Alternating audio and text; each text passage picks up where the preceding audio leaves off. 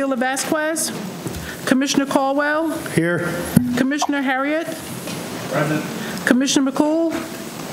Here. Commissioner Shimkus.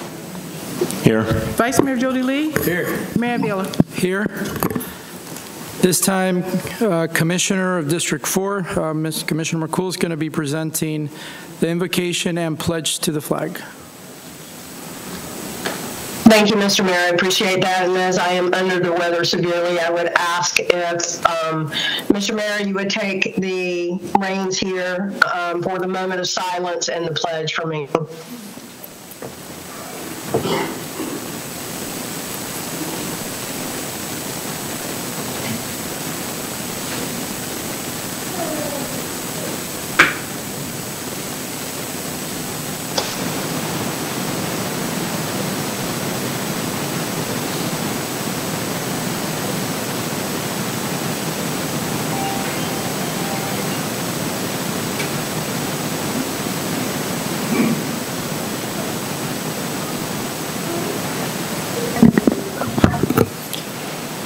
Concludes a moment of silence. The United States of America and to the republic for which it stands, one nation under God, indivisible, with liberty and justice for all.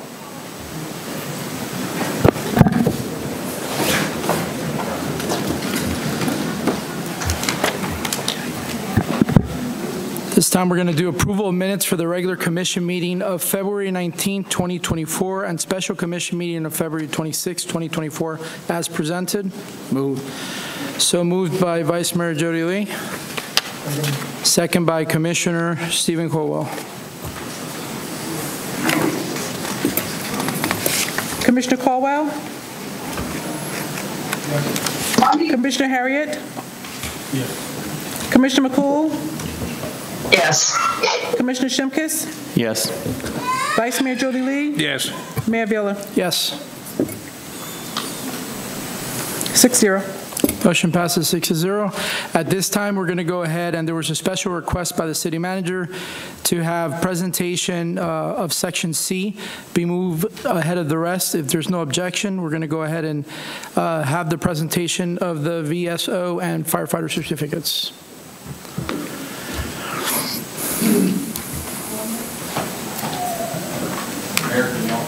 Sure.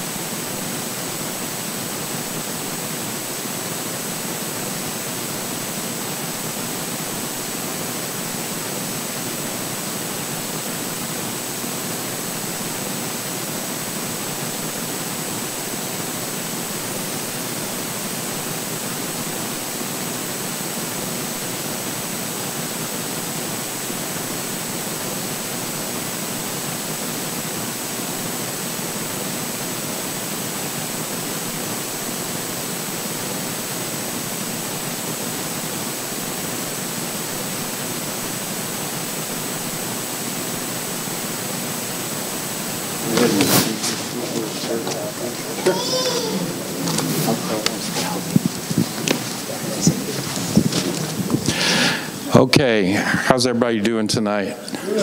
We want to welcome our Sheriff's Department, our Volusia County Sheriff's Department. Thank you. They're here in force tonight, which is a great thing to see. Also, we'd like to recognize our Deltona Fire Department.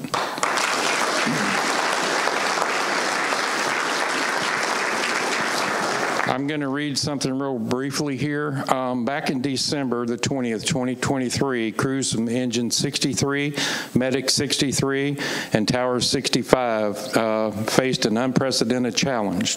Tasked with preventing a fire from spreading to the second story of a home, they encountered a situation unlike any before.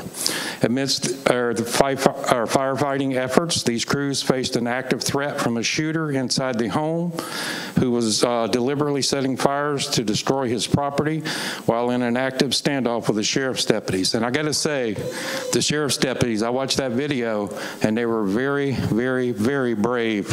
One officer got shot with the shield. Our firefighters were there behind the shields trying to protect the home and the surrounding homes next to it. They all did a fantastic job. I went out on the scene, but I could not get close enough to see it. But once I saw the video, the hair stood up on the back of my neck. It was really amazing, the job that they did. Despite the imminent danger, these brave crews remained resolute in containing the fire. Once the individual was outside the structure, crews treated him like they would any other patient and worked diligently to provide advanced life-saving measures. The outcome of this call could have been very different if it wasn't for the support and bravery of the Volusia County Sheriff's Department. These deputies protected our firefighters from their armored vehicle, their ballistic shields, and themselves. The city of Deltona is extremely proud of our firefighters and the Volusia County Sheriff's Office deputies for their teamwork on that day allowed everyone to go home safe. Thank you very much. Please, thank you. Now I'm going to turn it over to the mayor. They're going to call out the names. They're going to give out certificates for these brave officers, both the fire department and the sheriff's department. Thank you very much. Deputy A.J. Davis, Sergeant Andrew Bain, Sergeant Anthony Zimmer, Deputy Antonio Fernandez, Captain Ben Israel, Deputy Boris Rodriguez, Deputy Brandy Bergeron, Detective Brandon Watson, Deputy Britt Whitson, Deputy Brian Walcott, Deputy Daniel Barizabal, Sergeant David Winhoven, Deputy Devin DeLucia, Deputy Eban Prado, Captain Eric Powers, Deputy Ethan Thomas, Deputy Gage Bryant, Deputy Gavin Metz, Sergeant Jeremy Patterson, Sergeant Jimmy Stone, Sergeant Joel Hernandez, Deputy Jonathan Freeborough, Detective Joseph Borberly, Sergeant Justin Stewart, Assistant Chief Kyle McDaniel, Deputy Lindsay Campbell, Deputy Lonnie Feaster, Deputy Nicole Richardson, Lieutenant Omar Bello, Deputy Pierce Acosta, Deputy Raymond Gomez, Lieutenant Ryan Mills, Deputy Stefan Ortiz, Deputy Stephen Eisen, Deputy Stuart Girdwood, Deputy Timothy Gibbons, Deputy Zachary Strang. Wait, this is separate, right?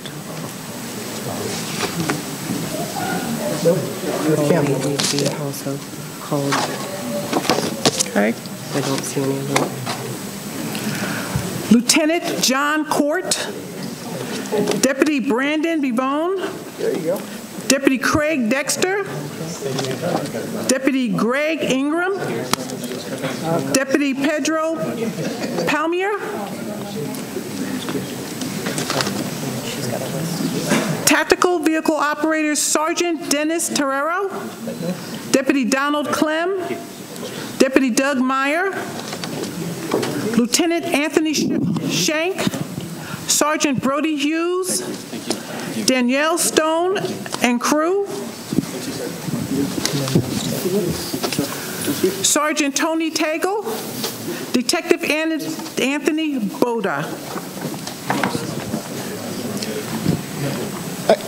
I want to thank the city of Deltona for acknowledging, and I'll tell you why I said Daytona in a minute. I want to thank everybody for honoring all these brave men and brave women.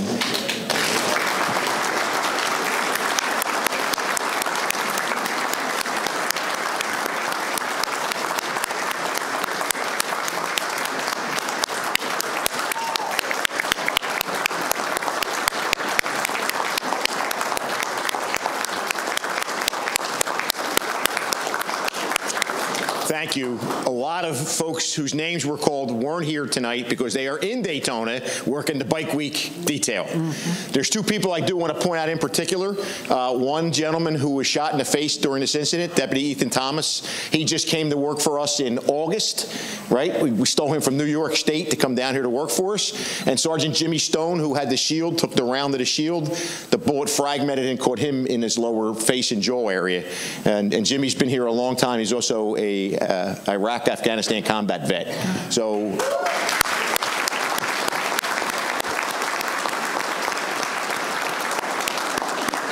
one thing I told the chief when I was out there, we have vests, we have shields, we have armored vehicles. Those folks back there had nothing but bunker gear and a hose. So keep that in mind. So thank you all very much. Thank you, Sheriff Jeb Wood.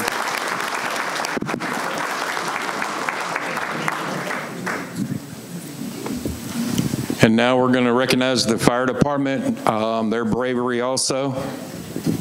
Okay. Lieutenant Michael Drew, Lieutenant Katie Hart, Lieutenant Melanie Nipper, Engineer Jacob Jeffries, Engineer Alfredo Merced, Firefighter Terrell Lundy, Firefighter Mark Rothwell, Firefighter Jacob Evans, Firefighter Tanya Polk, Firefighter Bobby Dodden, Firefighter Tony Casquillo,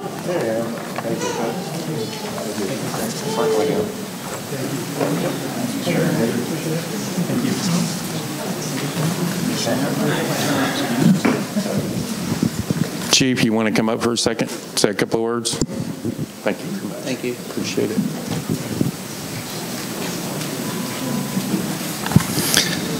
Hi. Yeah, I'd just like to say that, first of all, I can't tell you how proud I am of these men and women here, and also of the Sheriff's Department that was out there that day. It was definitely an incident that was one for the books for us. Generally, we don't come on scene until the scene is secure for stuff like that, but we did have an active fire going on, and we had a person that was trapped, well, wasn't trapped in the house, but was in the house, and, you know, we have a saying that we risk a lot to save a life, and there was a life in that building, and, you know, we did what we thought we needed to do for that. That being said, I can't say enough about the not only my men and women that were out there, but also the professionalism from the Sheriff's Department. It was just amazing. First of all, they kept us in the loop with everything that was going on. Our men and women that were up on the front lines, first of all, they had their vehicles in front of us, they had their shields in front of us, and they even had themselves in front of us to try to protect us.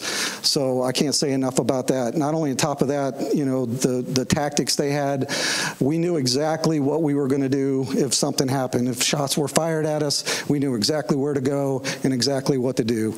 And that just is a tremendous tribute to the professionalism of the Sheriff's Department and our organization as well. So again, I can't say enough about the men and women of my department. I'm extremely proud of them, so thank you.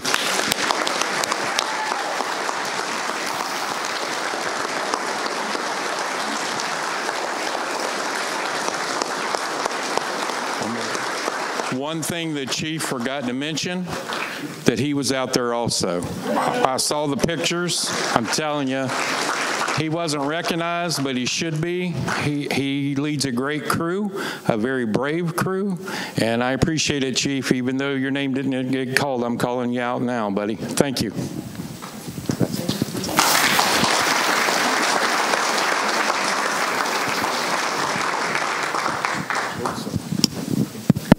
So we're going to do a very quick picture with the commissioners and law enforcement and firefighters together. So if we can all get it here in the middle. Ladies, gentlemen.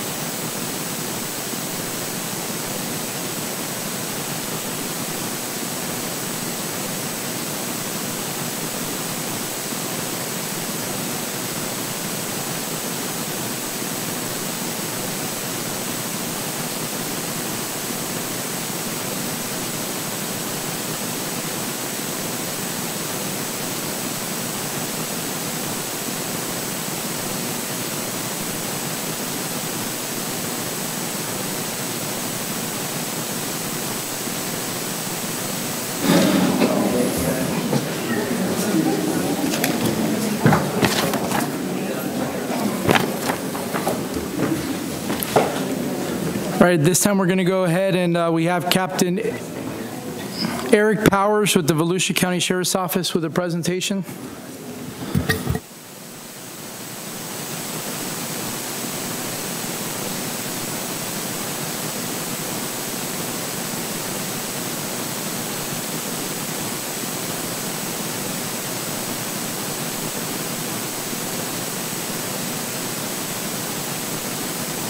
Captain Powers, your mic is probably off.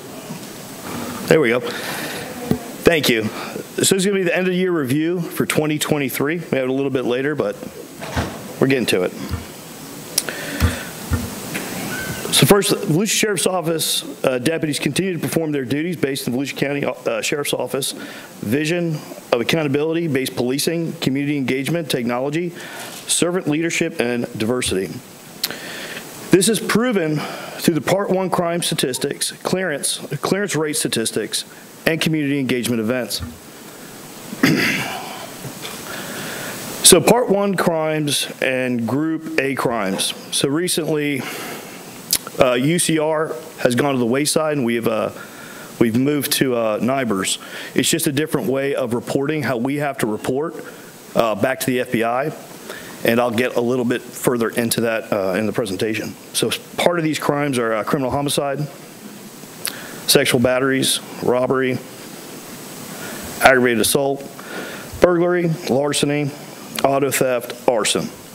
So there are some more that get grouped into category or Group A crimes that are not on this list. So how we track everything and how we approach this is through CompStat. CompStat is a performance management system that is used to reduce crime and achieve other department goals. CompStat emphasizes information sharing, responsibility, accountability, and improving effectiveness. So CompStat involves weekly crime control strategy meetings as a means to increase the flow of information between all members of the agency, other criminal justice agencies, and the community, with particular emphasis on the flow of crime and quality of law enforcement information. CompStat components, these include timely and accurate intelligence, rapid deployment of resources. So when a crime happens, we're not trying to be completely reactive. We want to jump on it as soon as we can. The faster we can get to it, the faster we can deploy our resources, whether they're in the city resources or we ask for assistance through the county. Because even though you contract with us, you pay a certain amount of money for a certain amount of deputies. If we have an issue, we're bringing everything the sheriff's office has, our county resources, everything to solve the issues that you have in this city. Effective tactics. We're constantly trying to be innovative in the way that we come across these crimes and how we choose to solve them, and relentless follow-up. We have deputies that are out here that just go beyond the scope. Recently, we had a theft, and it seemed pretty small, but for the victim, it wasn't.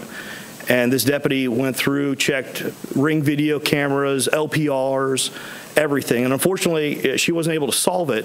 But when they went back to the victim and said, hey, this is everything we've done to try to solve your crime, they were extremely happy, because when you talk to the citizens at large, and you say, we did all this for a bicycle theft, and why did you do all that for just a bicycle theft? Well, to them, it may be something else. Maybe they can't afford a bike. So this is why we do as much follow-up and push it as far as we can with all these crimes, whether they're to a homicide, to just a petty theft. CompStat principle. The CompStat control module has continued to be a proven effective in Deltona, with Part 1 crimes clearance rate of 60% in 2022 and 69% in 2023. The clearance rate for all Group A crimes for 23 is 79.34%. As comparison, the national Part 1 crime clearance rate is only 31%. So if you come to this city and you commit a crime, you're pretty certain we're going to throw you in jail for it. So this is the old school way that we were reporting through UCR.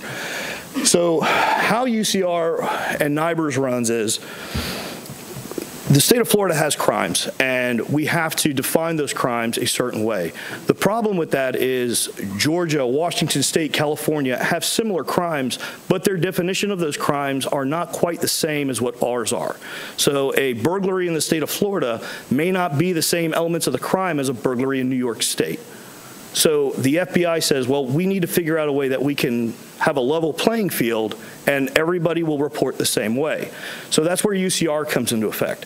So some of these that we'll have, which may be a robbery, might not be a robbery of what you think, but it meets the UCR and NIBRS idea of what a robbery is. So we have to classify it as a robbery or a burglary or a theft. When you may think it's per state statute, it's actually a burglary, but per UCR and NIBRS, it's actually a theft. So that's just a reporting thing, nothing to do with state statute. And this changed in June of last year. So from January till May 31st, we were still under the old system. And then that next month is when the new system started. So for 23, for total burglaries, we had a 76% clearance rate. For total larcenies, we're at 46% clearance rate. Robberies, we're at a 97% clearance rate. Total aggravated assaults and batteries, we're at 85%. Total sexual batteries, we're at 93%. And Part 1 crimes total, we were at a 69%. So this is the new system and how we have to report.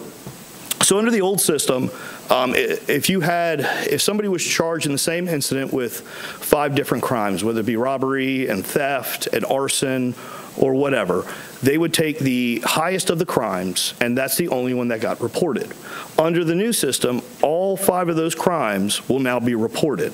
So some of them will go up for the stat-wise, but it's just how we have to report it now. So there's no difference really. It's still being solved. So for Group A crimes, these are person crimes, our total clearance rate was at 88.1% for person crimes. For property crimes, we were at 50.11% for property crimes.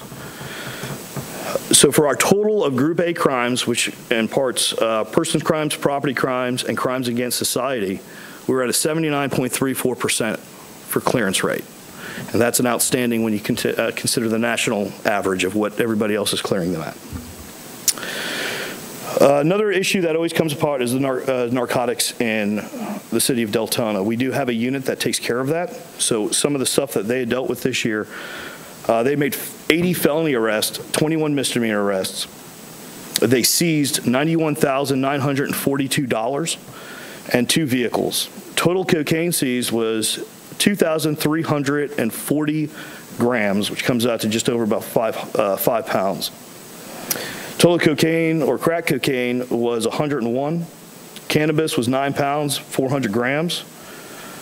Several plants, 691 grams of fentanyl was seized. And that's just over a pound, maybe about a pound and a half. Heroin seized about 99 grams.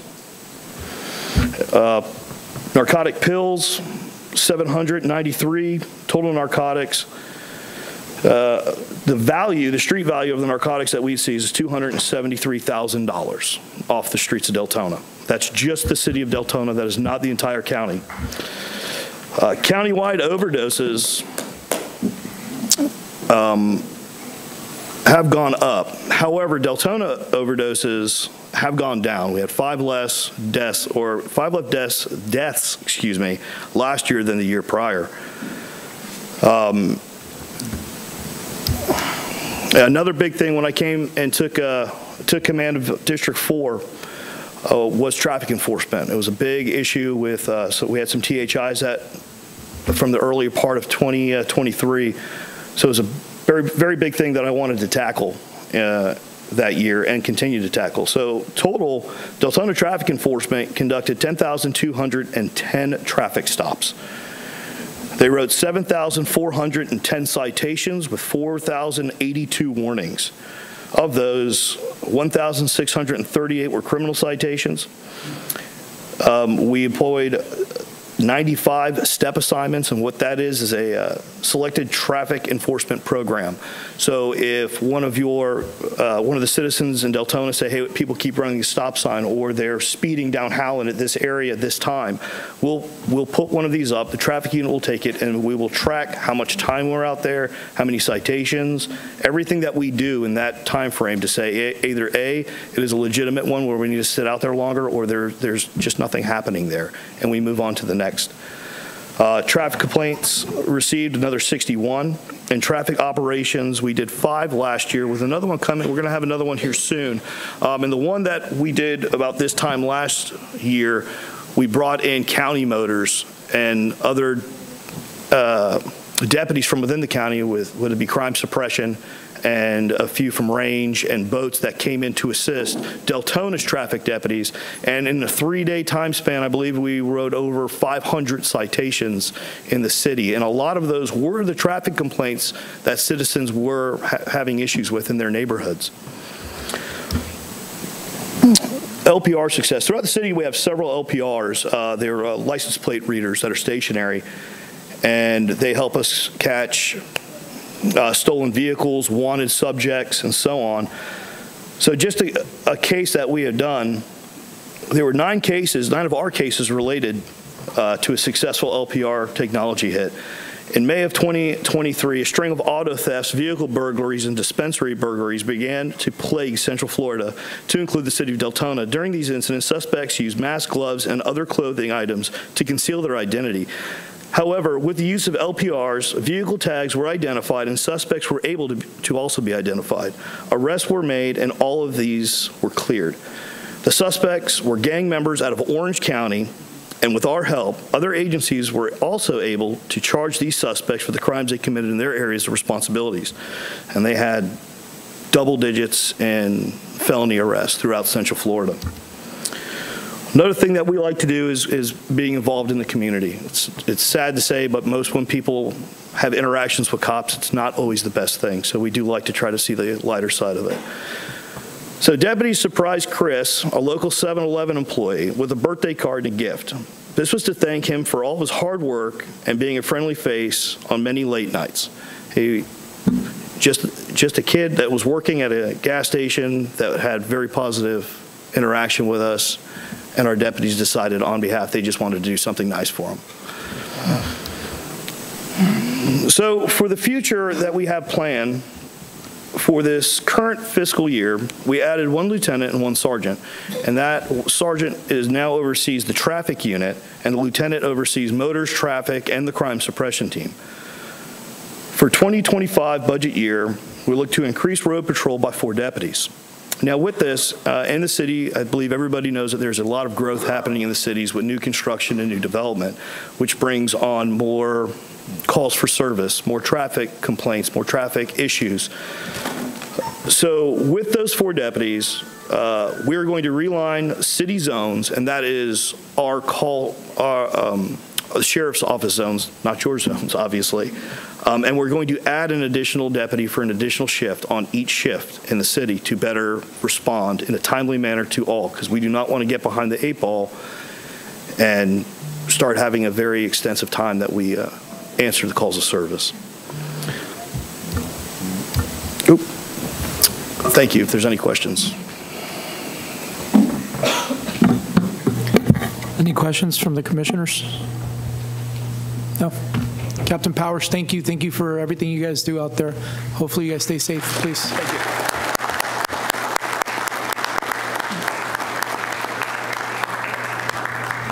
This time we're going to go ahead and do the presentation for the VSO Citizen Award. Sheriff Chitwood?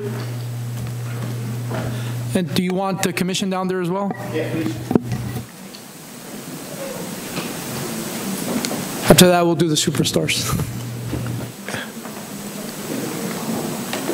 Good evening again. I want to thank Captain Powers for all the time you put in on that presentation. I can tell you from all of us in the Sheriff's Office, it is an honor and a privilege to serve this community. And I think, yeah, absolutely. Sometimes we tend to tear one another down and not really pay attention to the great people that we have here. And tonight we want to honor a few of them.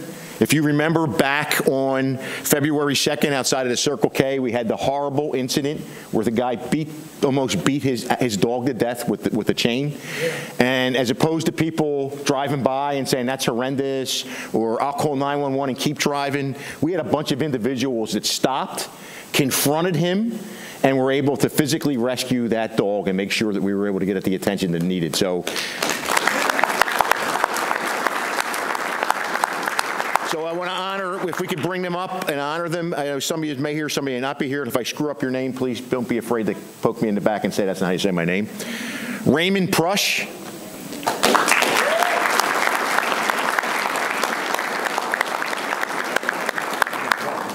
Yeah, we're going to get you up to the mayor. Oh my God, thank you so much, sir. It's an honor to meet you. Thank you.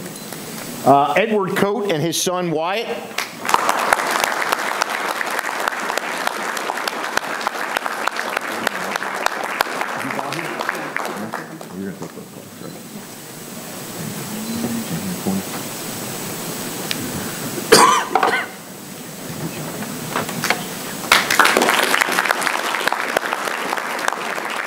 Logan Bradley.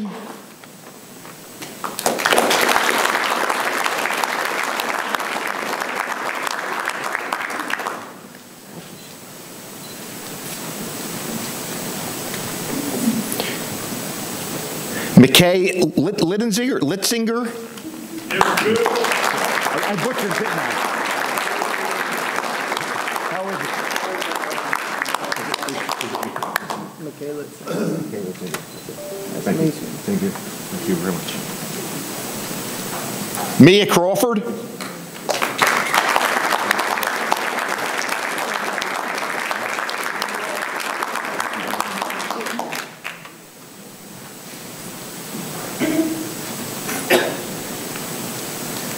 Sonia Monk. I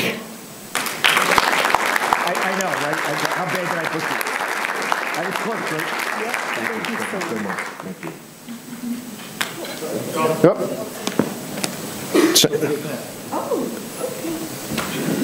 Michael Steiniger.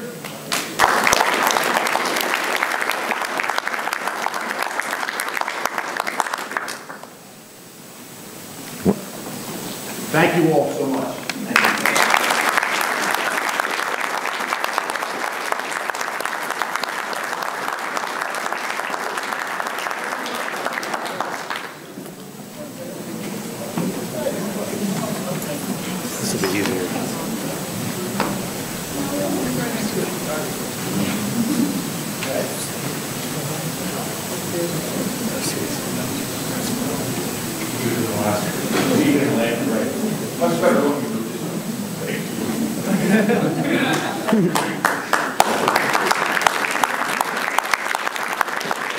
Thank you, man. I know you were the leader of that. Heroes. Every last one. Shirley, you are a hero. Absolutely. Thank you. We had to stand up and give that innocent dog a voice that day. We have done phenomenal job. Thank you. We didn't do it for this. All right. Vice Mayor Jody Lee.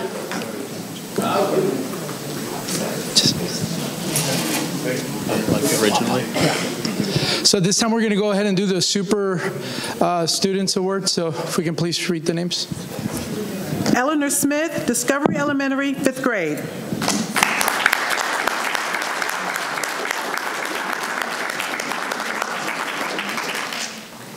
I'm not Eleanor, but she's... I know you're not. Well, she's very graceful. Thank you. Appreciate it. Caleb Gonzalez, Forest Lake Elementary, 4th grade.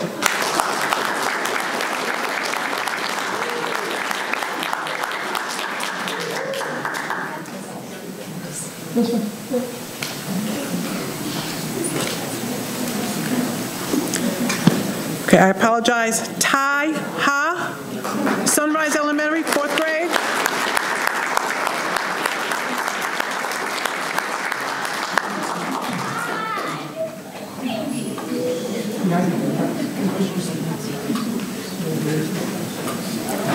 Aaliyah Marrero Rosado, 2nd grade, Timbercrest Elementary.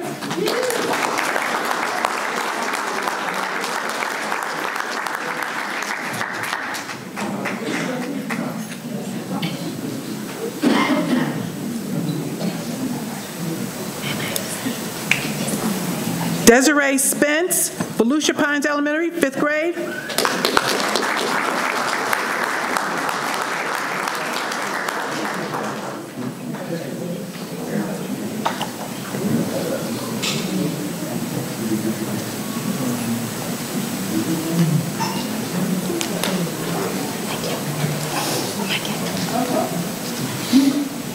Olivia Bebout, Deltona Middle, 8th grade.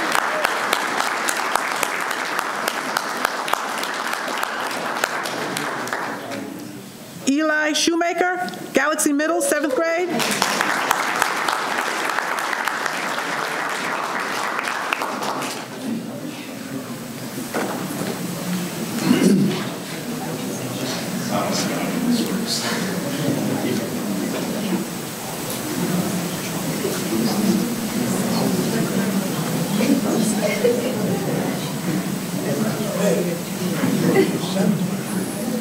Because they're taking too long to take the picture.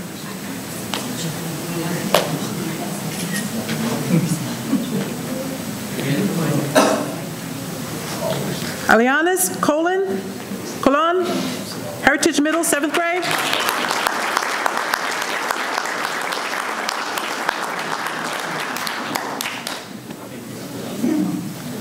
Adewala Orogande, 12th grade, Deltona High.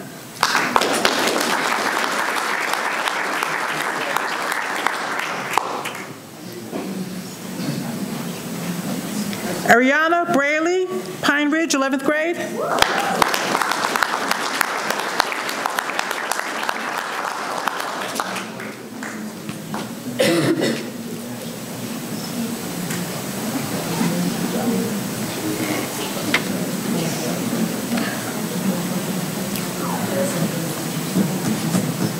That's it.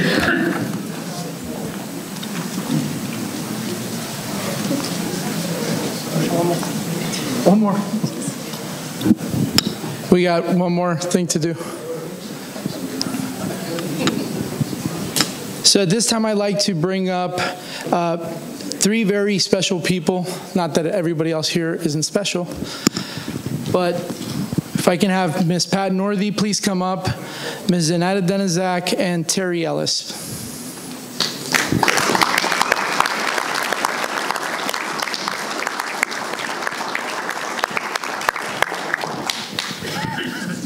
And in honor of Women's History Month, we're going to read a proclamation that reads, whereas every year March is designated as Women's History Month by presidential proclamation to honor women's contribution to history, culture, and society, and has been observed annually in the month of March in the United States since 1987. And whereas Women's History Month is a dedicated month to reflect on often overlooked contributions of women to the United States history.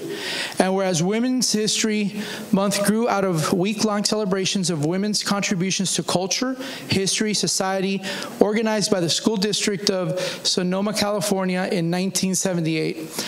And whereas the movement spread across the country as communities initiated their own women's history celebrations. And whereas in February 1980, President Jimmy Carter issued the first presidential proclamation declaring the week of March 8th as National Women's History Week. And whereas in March 1987, Congress passed Public Law 100-9 designating March as Women's History Month. Now, therefore, we, the Mayor, City Commission of Deltona, Florida, do hereby proclaim the month of March 2024 as Women's History Month. In the City of Deltona, we urge all residents to join us in the special observance celebrating contributions that the women have given to society throughout history. 2024 Community Contribution recipient, Pat Northey. Thank you.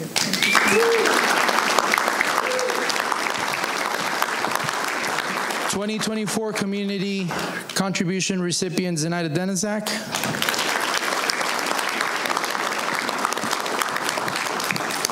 And 2024 Community Contribution recipient, Terry Ellis. You ladies can please come up here and we can take a picture with the commission.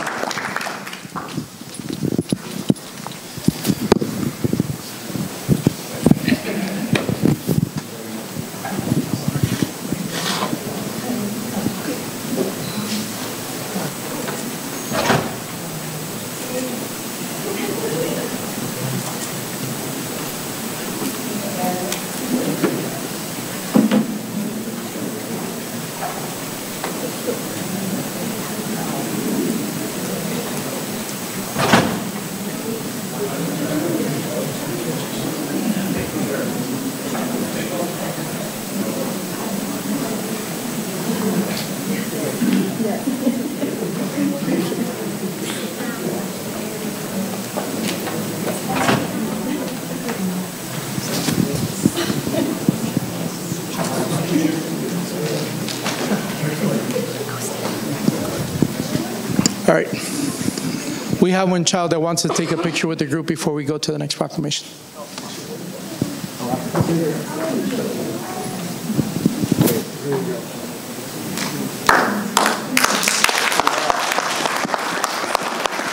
All right. Commissioner Shimkus, this proclamation has your name on it. For you to read out. No.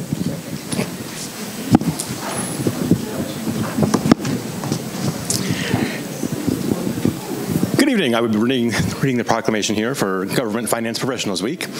Whereas Government Finance Professionals Week recognizes government finance professionals throughout the state of Florida and the services they provide, and whereas the City of Deltona recognizes that effective financial management is essential for maintaining the vital services it provides for its residents, and whereas the City of Deltona is committed to responsible resource management and transparent financial reporting, and whereas the City of Deltona's finance professionals' diligence and proficiencies are evidenced by a solid track record of successful audits and recognized excellence in financial reporting and budget presentation, and whereas the city wishes to acknowledge the efforts and dedication of its finance staff, now therefore we, the Mayor, the City Commission of Deltona, Florida, do hereby proclaim March 18 through 22nd as 2024 as Government Finance Professionals Week. Mary?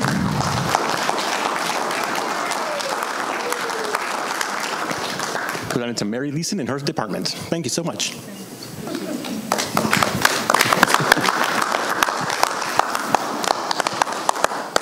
Now we go.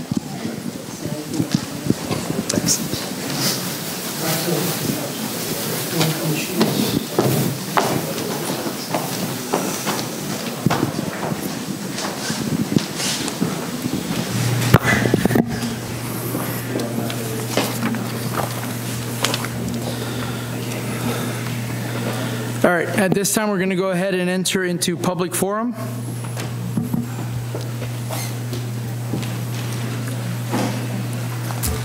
Terry Brock?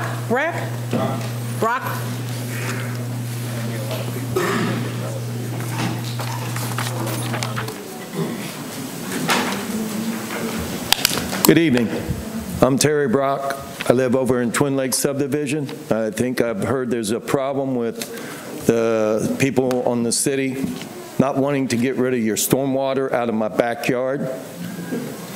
Public money and private money, it's the same. I pay my taxes every year. I've lived there 14 years. In the last 3 years, my backyard's flooded. Thank God my house hasn't gotten it yet, but it's only 3.5 feet from it. And I think this year, since we had no dry season, I'm gonna have a big problem. When I do, you will, because I will file a lawsuit, and I'm doing it very soon. So y'all need to get your act together, quit with your bickering about your politics, and get this solved. Because this is the development that you're doing. You are not looking at the bigger picture. You're looking at little spots. It's the whole city. And I'm going to ask you for the last time, quit bickering with each other. Yeah, my yard got pumped a couple of months ago after water sat there for 4 months. Do you know how much encephalitis and everything else that's around there? You know how much the mosquitoes carry around there? It's a health issue.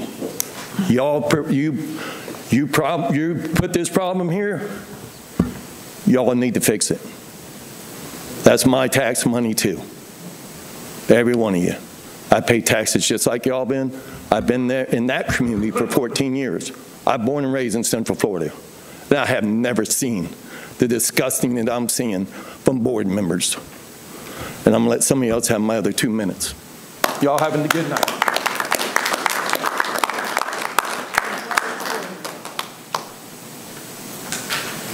Courtney Cross Burgos.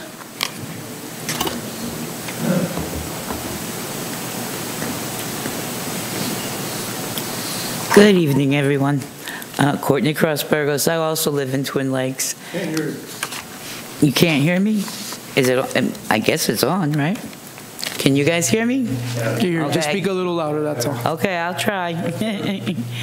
I also live in Twin Lakes, and Albert, in the last meeting, brought up that all this was because Adam and the mayor were friends, and that Adam was no longer our president. You called him the former president.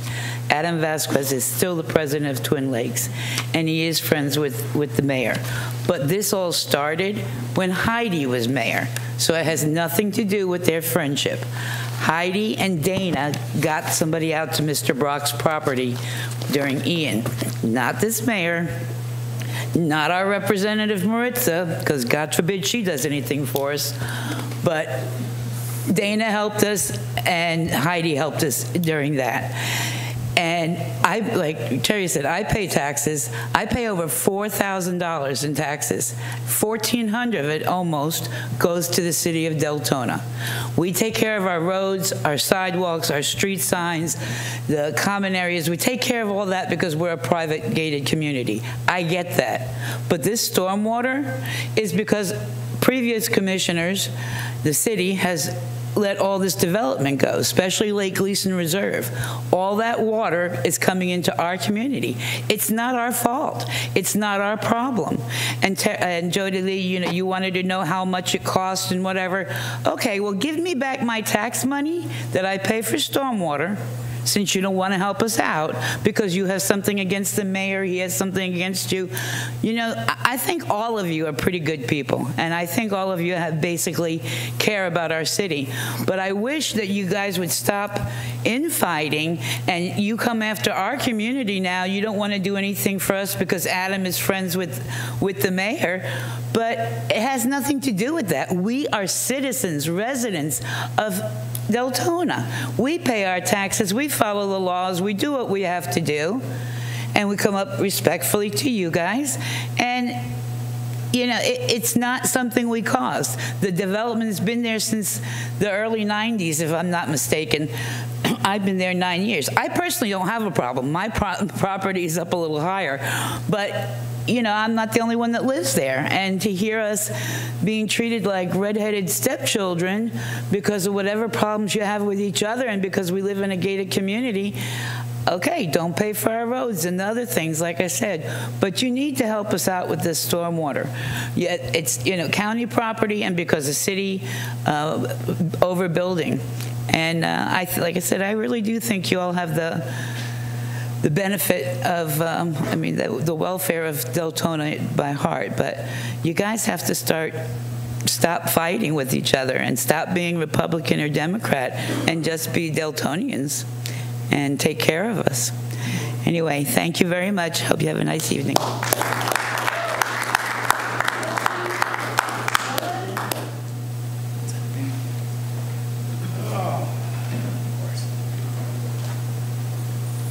Hello there, my name is Corey Julian. Can you hear me? Yes.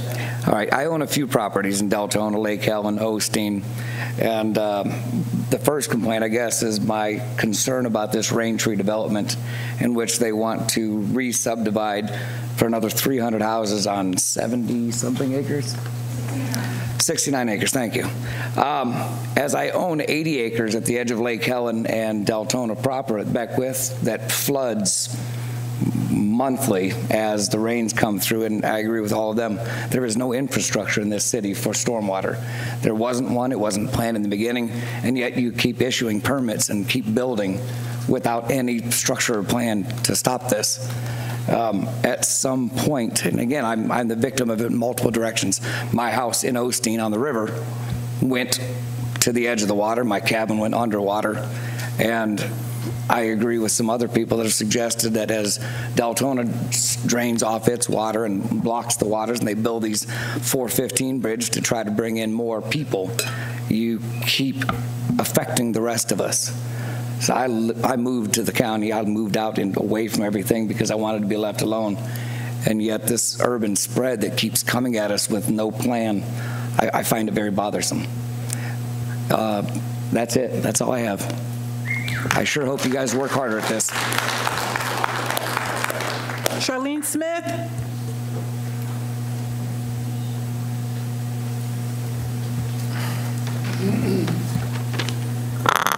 Good evening, Charlene Smith, District 2. Mayor, you've had quite a couple weeks. You're internet famous now, and not in a good way. I know you might want to think this is a political attack, but it's not. This is something that I take very personally and something that I've passionately stood up for many, many years, long before I've been politically active. This is all me.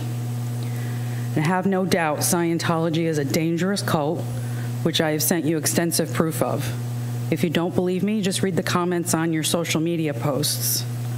You're flooded with comments from people that were in Scientology.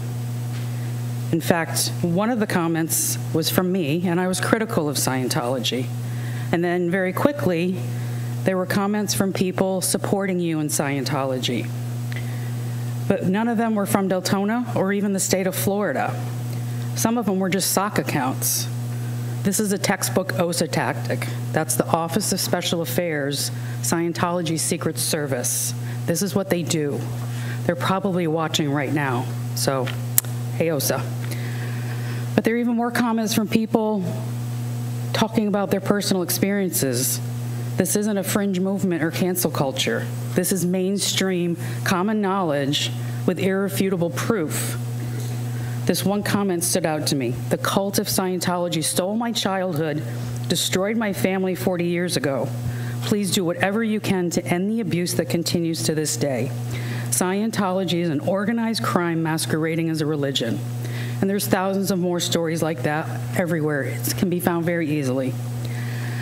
I'm trying to give you the benefit of the doubt that you really didn't know what you were, agreeing to, that you were just looking for something new to stand out about. But now you've stepped into a hornet's nest.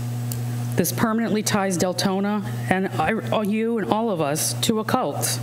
Because whether you rescinded that or not, they're going to use that. And that's part of their propaganda file now. And they're going to watch you even more because you've rescinded it.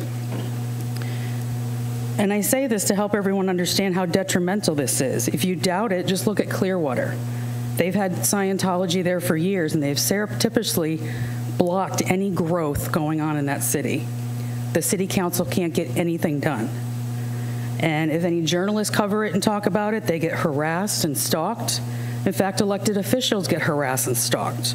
Ask Councilman Mark Bunker, he'll tell you. I've sent you plenty of information to debunk that proclamation, that it was all blatantly false. So I'm asking the commission going forward to create a new policy that requires commission consensus on all new proclamations, and that every year previous ones are reviewed before they're brought forward again for the current year. And I just want to end with, if anybody watching this is in Scientology and you want to get out, you can contact the Aftermath Foundation. They will help you. And where's Shelley? Brandy White, please.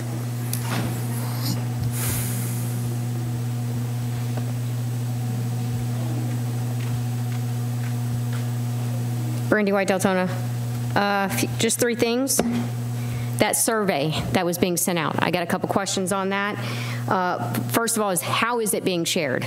I was actually sitting with my tax professional today who has multiple rentals here in Deltona and had no idea about this survey. Somebody who probably should be taking the survey. Secondly, who created the survey and how much did we spend? What were the data sets that are pulled from this survey supposed to go towards? I understood it was supposed to be about the budget, but the data is going to be very skewed because of the questions that were asked. Many of them didn't give you an option to choose more than one, yet there's more than one applicable answer. Like, when do you drive the most? Well, most people who drive out come home. So there would be day and night. But there's not an option for more than one. So you're going to have some skewed data with some of these questions, along with, you know, things like asking about sewer, but no option for those who've never used sewer to opt out of answering the question. It was a required question. So the data is already skewed. I wouldn't even use the data. Second, there's been a lot of discussion for many months about the smart meters being installed for the water. Do we have a quality control person that's supposed to come and check on this work? I know it's outsourced. I know the city of Deltona is not the one doing the actual change out. And I ask that because as much as I poke fun at it, I'm not the only one having the issue with the results of these being changed, where your box that is supposed to be in the ground protecting your meter is sitting on top of the ground doing nothing. Mine personally, if I don't put a block on the lid and we get a good storm, that lid's going to launch. So I put blocks on it. But I'm just curious, since I'm not the only one, if there isn't, why wasn't there a quality control clause when we contracted this out? Is that a contracting issue? Lastly would be about the Teresa Basin study. I know we've burnt all our chances at moratoriums because we failed to do anything with them.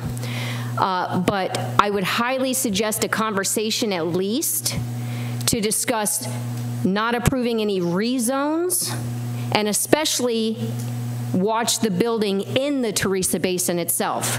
Because how much are we paying for this study that is studying it as it's currently zoned and processed? Are we going to consistently feed them new data? Oh, just approve this one. Oh, just rezone that one. Have them continue to start over? We're already 2 years out on an answer. So these are things that need to be discussed and talked about thoroughly. Thank you.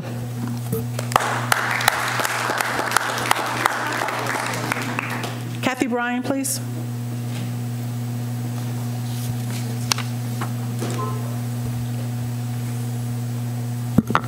Good evening, Kathy Bryan, Deltona.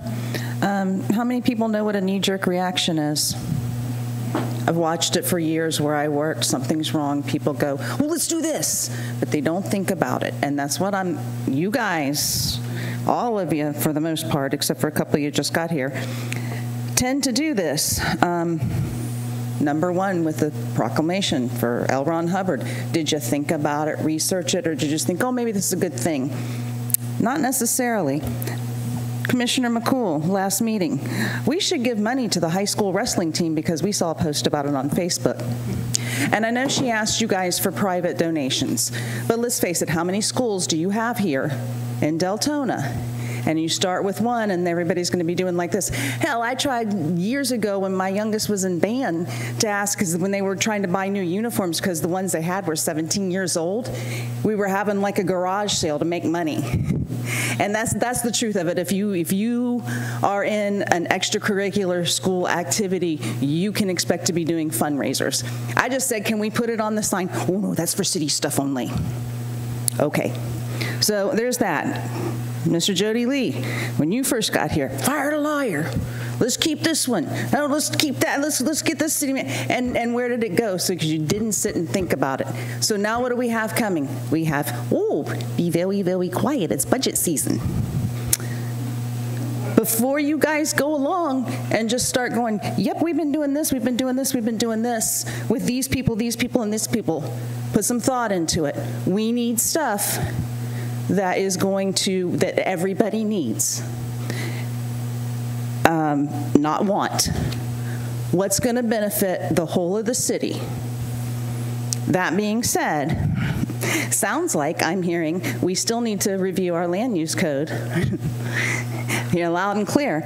I will say that for Twin Lakes, I think it's not so much that it was done, but how it went about. There's a lot of places in Deltona that still need help with flooding. So let's look at all of them. Last, and on a more positive note, I think, how many of you are aware that March is Traumatic Brain Injury Awareness Month? I'm aware. I don't know if the city's ever done a proclamation for that, but I would like to see that. Brain injuries, unlike other injuries, you don't see a limp. You don't see a scar unless they've got their hair cut really short. You don't see scars on the face, etc. And you can't see the damage done because people are never the same. So I have a daughter with a traumatic brain injury. I have worked with for 30 plus years with people in their most critical phases of traumatic brain injuries. I've watched them through recovery. I have a good friend whose son went through the same thing my daughter did. And it's not easy. It is not easy. So in that proclamation, it's a good time to say, remind everybody, bicycle helmets. I think one of the stupidest things the state ever did was get rid of the motorcycle helmet law. Not on our roads, maybe in Texas where you have free open roads, but not on our roads. Helmets for playing sports, etc. Are they uncomfortable? Hell yeah. You know what's more uncomfortable? Brain injury. I believe that's all I got for tonight. Thank you, sirs. Terry Konash.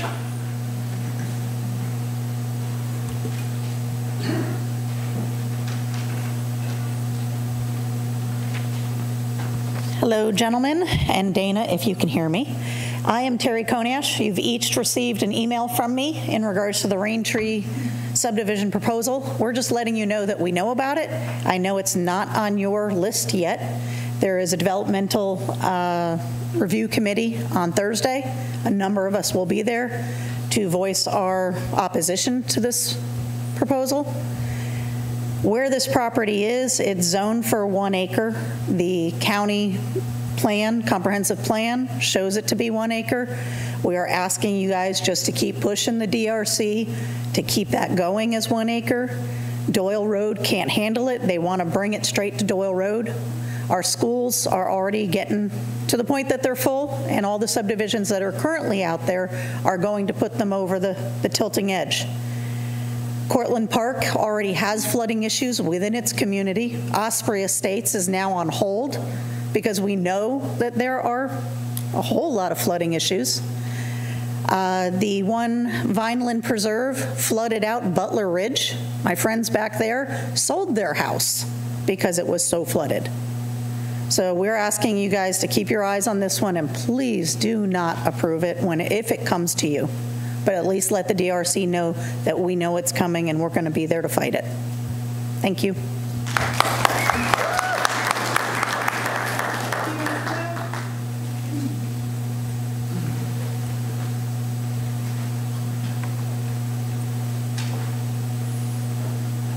Good evening, members of the Commission. My name is Tina Swift, and I live off Lemon Bluff Road in Osteen.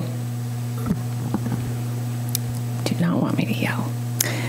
I grew up in Enterprise before Deltona annexed it and distinctly remember the beauty and pristine environment that we had before then.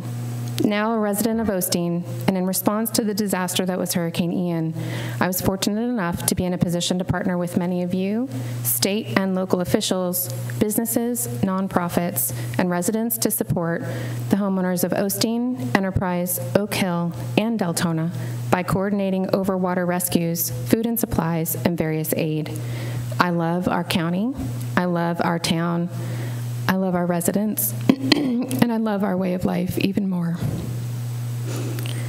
On Thursday morning, I will leverage our public comment opportunity to speak against Raintree subdivision proposal. There are significant concerns with the request to include flooding, lack of infrastructure, and incomplete misalignment of the comprehensive plan. I would strongly recommend that members of the commission, regardless of your district, hold firm to the original approved plan of 1 home per acre. There are impacts from uncontrolled, poorly designed development that extend beyond Deltona city boundaries and seriously impact residents of Enterprise, New Smyrna, and Osteen in a disparate way. Ignoring these impacts is beginning to feel intentional and targeted. Please know that the residents of Osteen are smart. We pay attention, we vote, we know what protections our JPA offers. We are not going to accept the continued sprawl that the city of Deltona continues to approve, while at the same time not providing sufficient basic services like the Sheriff's Office request for additional officers. Thank you for your time and attention.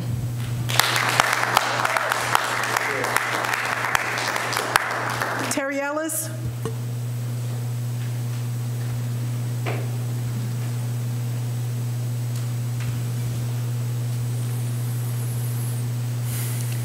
Hi everyone, Mary Ellis. So I would like to, first of all, there's a lot of new voices out here tonight, and it's really, really nice to see new faces and new voices and to see people getting involved. So what I would like to say, and I've said it before, and I'm going to say it again, ask this. We have some new members on the commission, but I'm going to ask that this commission considers the fact that you are elected or appointed as representatives of these people and the people that are watching. You're elected to represent them. You're up there to represent them. You're not there to be on social media bashing each other. You're not there to talk about intelligence. Please, please think about how you're impacting these people. Think about how whether or not they want to see you on social media or in the public bashing each other when they're talking about flooding, selling their house, trying to pay taxes, sewer. I mean, these people are talking about serious issues. And we have people on this commission that are making comments about someone's intelligence or making comments about someone's character and sexual orientation, and well, that person's gone, thank goodness. But please consider making changes. These people deserve you to take your responsibilities extremely, extremely seriously. Yes, you do give up a little bit when you become when you are elected and you sit up there. I've been asked about being in politics for 30 years. I've said no, I will never ever do it because that's not my lane. But for those of you that have taken that on, please appreciate the seriousness of what you do. And we need better. There's so many problems in Deltona that need to be solved. We need better. And lastly, I would like to ask, do we have a date for either a workshop or something where we need to have a conversation about our strategic plan? That last conversation, even though we paid a consultant, that was not a conversation that talked about our plan. If you have a plan, you need to manage to your plan. And so when are we going to have a follow-up? And also so that these folks have the opportunity for it to be well advertised, and they have the opportunity to participate and comment on the plan that they have to live with. Thank you very much. Albert Bryan.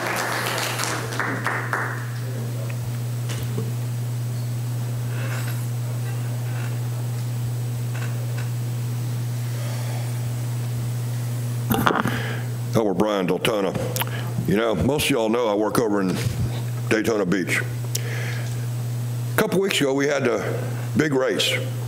We had a lot of people in town. I appreciate the job that the sheriffs have been doing over there. This week, we're in the middle of Bike Week. And again, the sheriffs are in town to make sure that we're safe. I want to extend all my thanks to the sheriffs that go out to Daytona Beach area and do the job, a thankless job. Trust me, I've seen them in action out at the flea market. And they're great guys, they really are. There's not enough I can say about how much they protect us out in Daytona Beach during these big events that we have over there. Now, since my name was brought up, I will transition to another topic here. And you know, when we talk about public funds versus private funds, there's a reason why we say it that way, because public funds are city funds. Private funds are HOA funds. If you live in a private HOA, the city has no jurisdiction inside that private HOA. None whatsoever. Except when they push the water in there. You know, I was very respectful during the time that these people spoke. I didn't say a word from over there, did I? No. Now, the thing is you spent city money inside a private HOA. You had to get an emergency order through a third company to take and pump that water. I asked for a full financial disclosure. What I was given was a joke. Literally, a joke. Now, here's the thing. If we're pumping that water out of there, you should be charging that HOA. Because I don't live in a gated community. There's a reason why I don't live in a gated community. I don't want to be told how to live. That's the reason why I moved here to Deltona. I used to live way down in Wekiva. There was an HOA there that was so restrictive, if you walked out front with a wrong color shirt on, they told you, no, no, no, no, no. That was enough of that. But when you take my public money and spend it to pump water out of an HOA that you don't have an interlocal agreement with, there's a problem there. It wouldn't be a problem if you actually had an interlocal agreement with them, but they won't agree to that. So it's not our fault that we have a problem with this. If the HOA was so serious about this, they would have gone to St. Johns River and said, hey, we need help. But they didn't, did they? Did they? I didn't think so.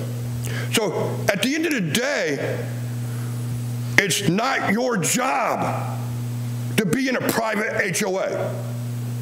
Not at all. If the county wanted that water pumped to check why the water wasn't draining, that's on the county, not the city. If the county wanted to get in that private HOA, that's on them. But now you put us in a liability issue. That's uncool. Robert Trombetta.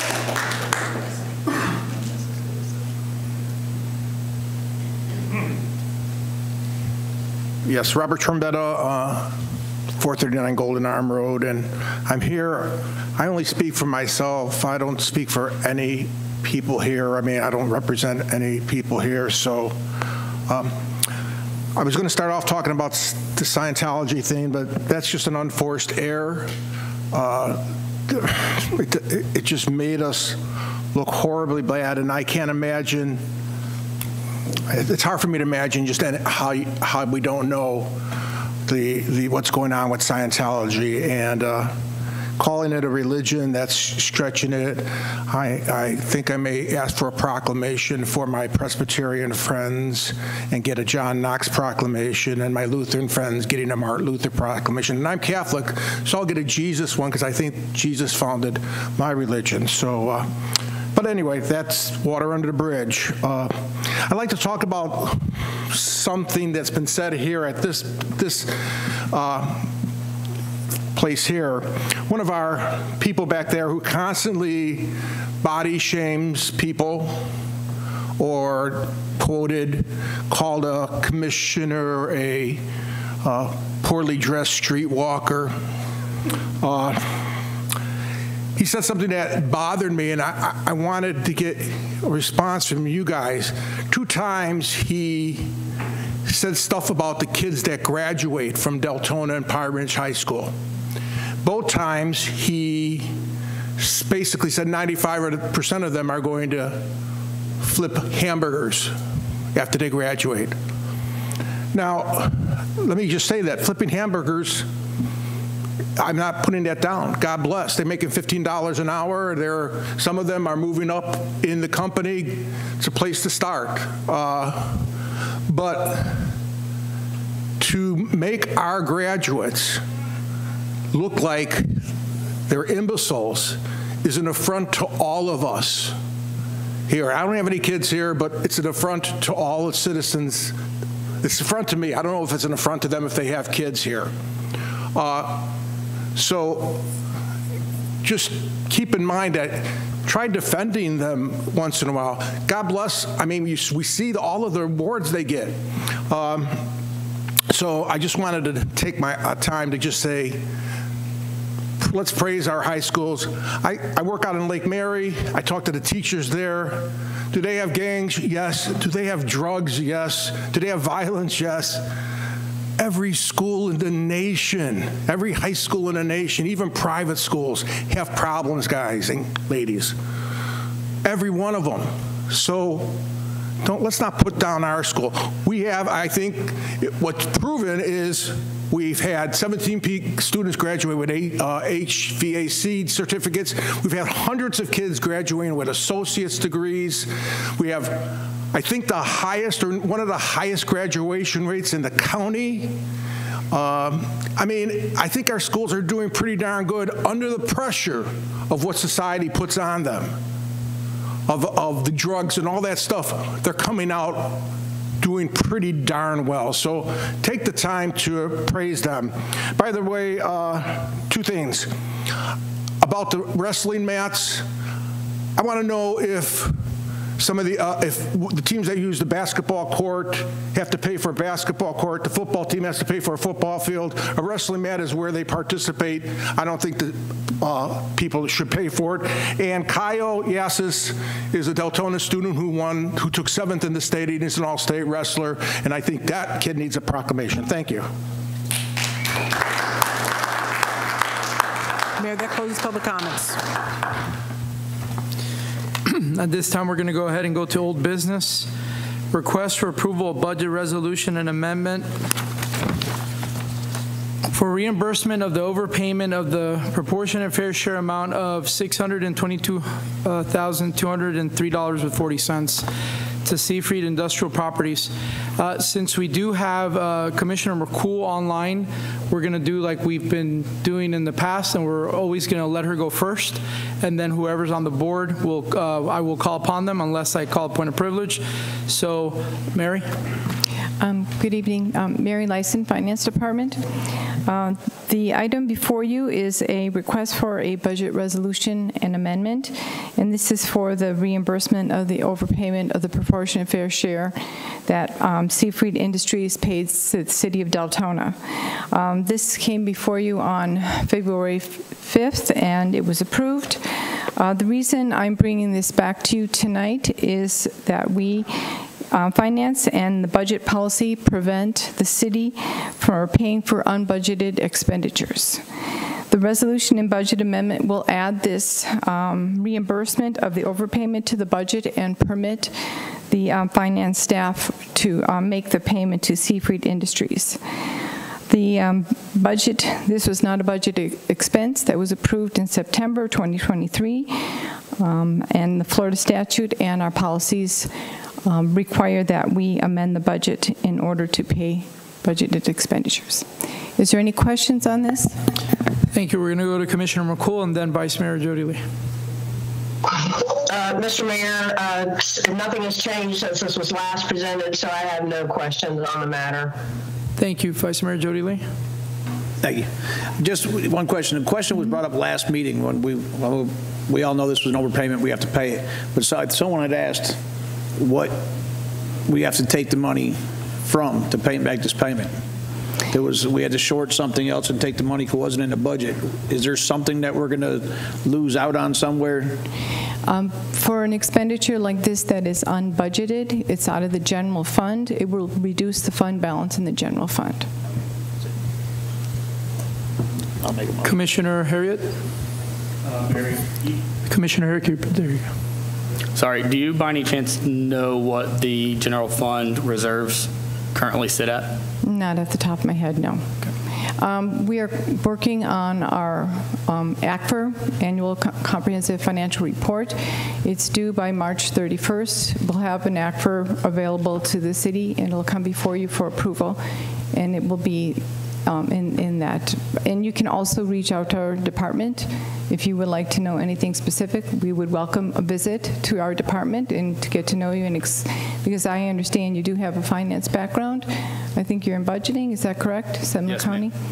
Okay, so it would be great to get to know you and show you how we work at the city. Absolutely, thank you for that. Any other questions for Ms. Mary? Is there a motion?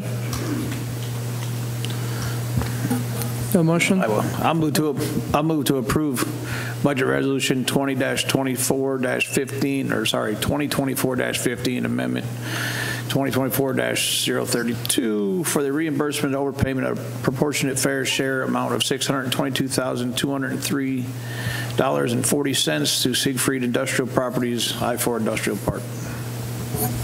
So motion by Vice Mayor Jody Lee.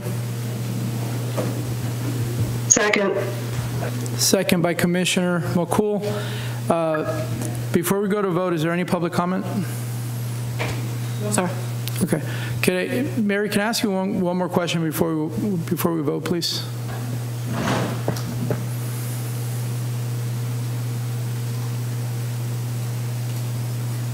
And forgive me, I probably asked you this last time too. That's okay. Just to reiterate, there's no way that this can be put, we're going to start talking about the budget here very shortly. Mm-hmm. There's no way that this can be put on the talks for the budget coming up. Yes, you can talk about it if you'd like. If you choose to vote against this approval, we could probably add it to the 2025 budget. You have that option. In your professional opinion, is that not the best way to do it? That way we're not taking from the general fund? And if you feel uncomfortable answering, you don't have to. Well, I guess it's really not my opinion. Sure. This overpayment was from 2022, and just fairly recently, they are requesting reimbursement, which they are owed. I guess it's a matter of professional ethics. You can vote against it, and we can rebudget it and pay it out of 2025's budget. Thank you, Mary. It's sort of, do you want to pay it now or do you want to pay it later? We owe this money. Thank you so much. Commissioner Caldwell? Yes. Commissioner Harriet? My question's been answered. Voting. Vote. Yes. Commissioner McCool? Yes. Commissioner Shimkus? Yes. Vice Mayor Jody Lee? Yes. Mayor Vila? No.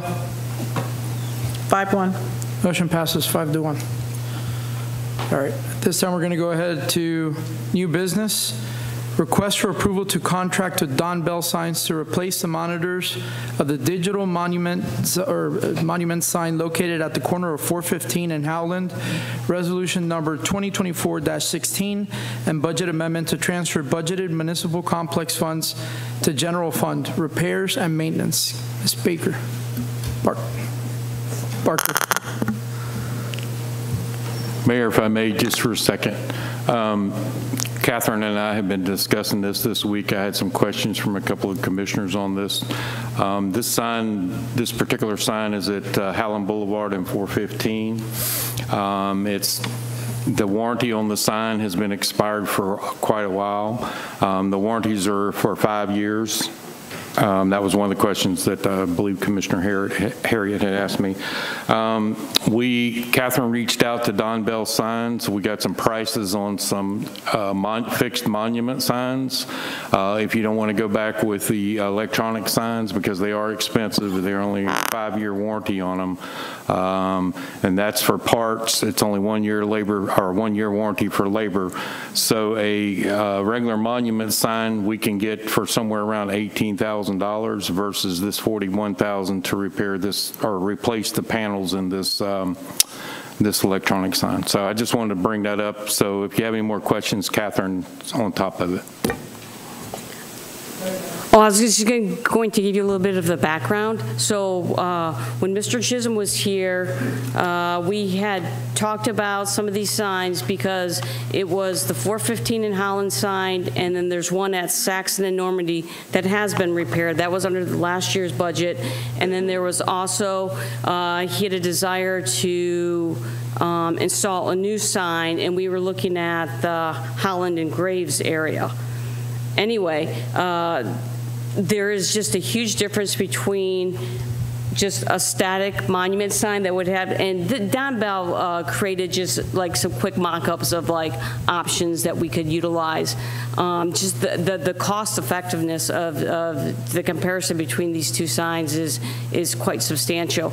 And where this sign is located at Holland and 415, I question whether we should spend that money to replace the monitors, because I don't know how often you're out in that area, but where the sign is located, you don't really see a lot of as you're turning and going through the intersection. I don't think there's a good line of sight for what's being displayed on that monitor. Some of the other signs, the ones at the park, I think at the parks make sense, but this location, I think if we want to put a sign there, I think something like this might be better. Thank you, Catherine. Commissioner McCool, and then Vice Mayor Jody Lee, Commissioner Shimkus, and then Commissioner Harriet. Thank you very much. I would agree with that assessment that being given where that is located, if we might want to do the, the non-lighted signs, the other option, I would be in favor of that. Vice Mayor Jody Lee. Sorry, Mayor. Thank you, Mayor. That's basically what I was going to say. I think our money is spent more wise on getting one of the regular signs like that, because we're not factoring in electricity, the whole 9 yards, and vandalism with kids. And with these readings, we could pressure wash these, repaint them or something, you don't have to worry about. And I've seen the digital signs that we've had. They're great when they're brand new, but after I've seen them many times a week after they've been put in, they're still messed up and not worked right. We've always continuously had problems. We just spent a bunch of money fixing the last ones. So I'm all about saving the money and having a durable one built that we can just pressure wash and paint if we have to, then keep replacing it with electric signs all over. Because we have an issue with these newer signs. They always, like I said, for some reason the screens don't work. Our advertising on them don't get done on time. On time, yeah. I mean, you go by them sometimes, you'll see stuff that already happened 2 weeks ago. It's still advertising. That's kind of crazy. I just say put up a sign and be done. I agree. Commissioner Shimkus. Thanks. So then I would first make a motion that we would entertain a static monument sign at this location. I don't know that we are prepared to decide on that sign tonight, so I think the motion would be to come back to us with finalized designs and costs for a static monument sign at that location. Excuse me. And then I would just ask and add, I think the digital signs can be effective, as you mentioned, in certain areas. However, I would ask that if you don't have already, could you, your department, provide us with a document that isolates out how you intend to use the signs, what design languages you're using? Because I noticed on a couple of them, it appears that we are putting essentially a print ad on a screen, which is ineffective. So I'd like to see some kind of a standard process procedure that talks about font sizes, colors and contrast, how long it's going to be on the sign based on how fast people are moving on that road, or if there's a stop sign, or all those things that are part of, you know, an industry standard kind of document around effective sign practices. And I would also ask that we look at what call to action we're putting on these signs, because things like phone numbers are not going to be caught by drivers or other people. I would look at short URLs perhaps, or even a QR code. And although I will also say I'm not advocating drivers to take a picture of anything while they're driving, we do have people that are stopped at a stop sign. They have you know, opportunities for a passenger to take a picture. But a QR code would also allow us to do tracking on the effectiveness of those ads and where people are getting their traffic from. So if we don't have any policies on this now, I would ask that we look at establishing that, so that when we look at these other locations where electronic signs are more appropriate, that we can do those with much more effectiveness. Thanks. Commissioner Harriet. Thanks, City Manager. This is exactly what we were talking about. Moving forward, I think... Point of order. I'm sorry. Can I ask for a second on the motion before we have any more discussion? Sure. Sorry. I didn't mean to interrupt you. Before we get too far down the path there. And that's going to be for the motion. I'm sorry. I'm sorry. I kind of went long-winded there. I'll restate. The motion is to convert this to a static monument sign and have the department come back to us at a later date with official quotes and designs for a sign. Finalized designs. Yeah. There is a motion on the floor. Is there a second? Second. There's a second by Commissioner McCool. Commissioner. And so just, go ahead. I'd like to just add that I think that we're talking about $20,000 here, and I don't know what larger plan we're all thinking in our heads. So I just would like to see this properly procured, send it out to an RFP. Let's get a couple other vendors to bid on it. There's got to be dozens of them out there that do signs. So I got a couple questions, because I see here that we removed, is that correct, Catherine? Did we remove number D, letter D? Yeah, I don't know, it's the one on Saxon by the Wendy's, the really old looking one. Yeah. That was removed last year because that was one that there was talk of refurbishing it. But then based on the location, and there was one just like a couple blocks up the road, so we decided just to remove that one altogether. And D, I can't tell you the history of that. That was removed before I came to the city, so I'm not quite certain. Yeah, I'm just trying to figure out, because if we remove some of this, and to your point, can we refurbish them, right? Just looking for ways to save us money, and I think it's a great idea what the gentleman and Commissioner McCool have already said, right? Some of these make sense, like the ones in front of like West Crowell Park, areas that people are walking already. I don't have issues with those being digital, and to that point as well, they tend to fail very constantly. And I don't know if Don Bell was one of those that we previously contacted or contracted with. I know we talked about it very briefly, the ones that kept failing. There was something wrong with the LED boards. Well, I can tell you the oldest signs that we have, which is the 415 in Holland and the one that we just fixed, were built by Stewart Signs. Okay. Those are the oldest ones. Those are the ones that caused the most problems. The rest, the ones at the parks, those were installed by Don Bell. Okay. Those warranties are, for some of them, it's expired. For two others, they're going to expire at the end of next month. And so, yes, I agree with you. It seems like there's just constant repairs needed to these signs. I mean, we'll see how, I mean, the one at Saxon and Normandy was just repaired.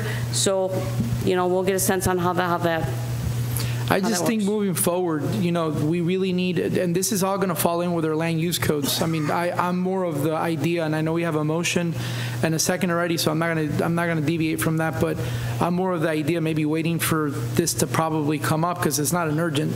Or is it urgent? Oh, no, not at all. The only urgency is just it doesn't work. And I quite honestly, I just stopped paying for the repairs because it was like every few weeks you're just paying for the same repair because these two older signs had just reached their end of their life. These signs last about 10 years. And these still signs, and I'm not an expert, right, but I'm pretty sure they're a lot safer than cars trying to read what they're saying. That's why I said the ones in the park make a little bit more sense. The parks make sense, but like this one, because I drove that area today just because I hadn't been out there in a while, just to kind of refresh. You're not looking at the signs. You're looking to whether you can turn right on red. You're looking, because of the angle of that road, and just the where it's located, because the stop sign or the stoplight's here, and then the sign is behind you. So even if you're stopped there, turning left onto 415, you're not going to read the sign because it's behind you. Thank you. Is there any public comment? And then I'll get to Vice Mayor after public comments.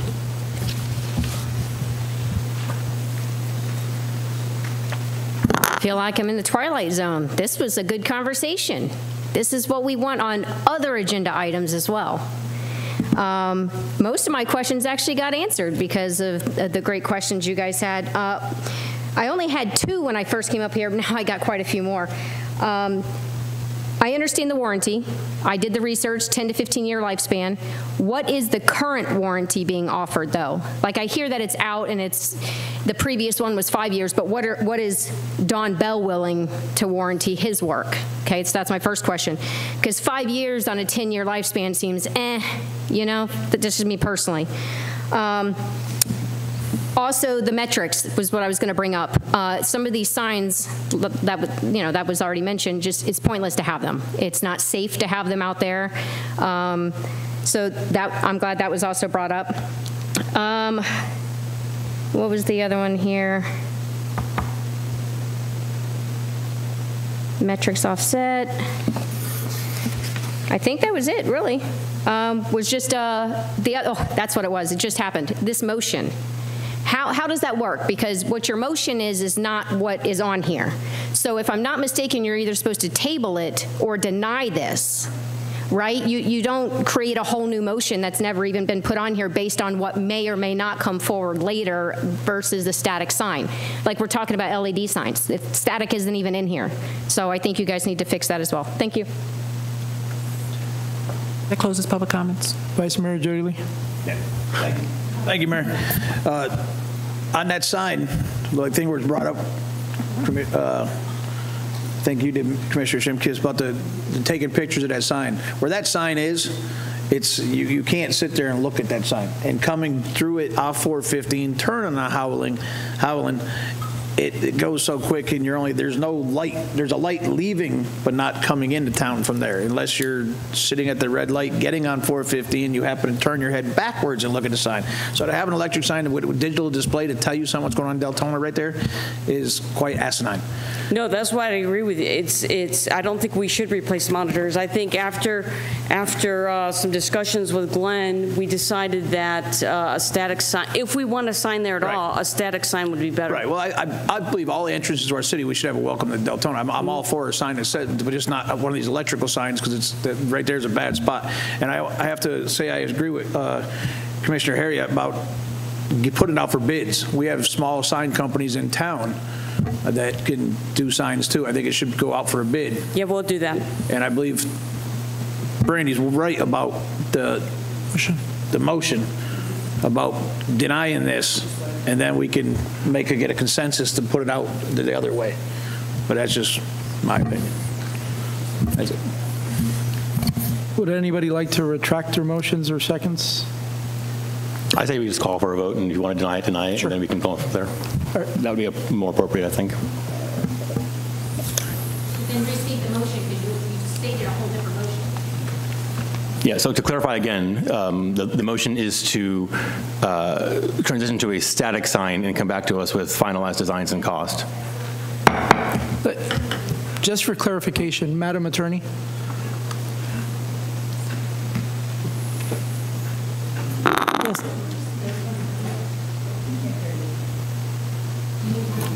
Yes, Mr. Mayor. Is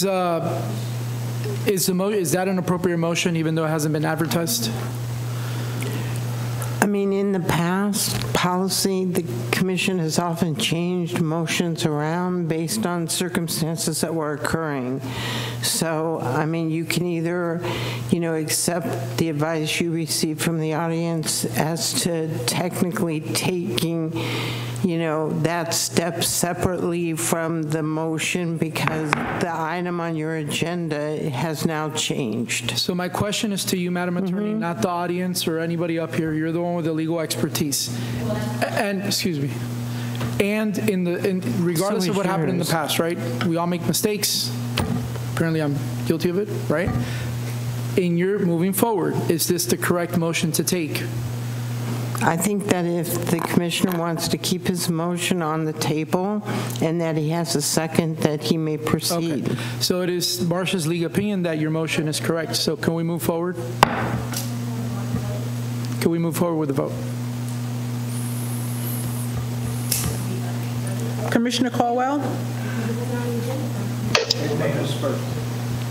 Oh, no. Commissioner Harriet? No. Commissioner McCool? Yes. Commissioner Shimkus? Yes. Vice Mayor Jody Lee? No. Mayor Villa? No. 1 to 5, it fails. 4 to 2? Oh. I think it was 2 to 4. Yeah, 2 to 4. Mayor, if I may. What did I miss? Shimkus. Sorry to interrupt. If this motion failed, or what it sounds like, so what we can do is we'll make sure the sign is turned off. We can leave it off, and then we can come back to you at a later date once we go out for RFP for the signs. We can come back to you, bring it back forward about the monument signs. The basic thing tonight was just want to make sure that you all are okay with transitioning to the monument signs. So here's what I'll do, right? I'll entertain a motion to table this item.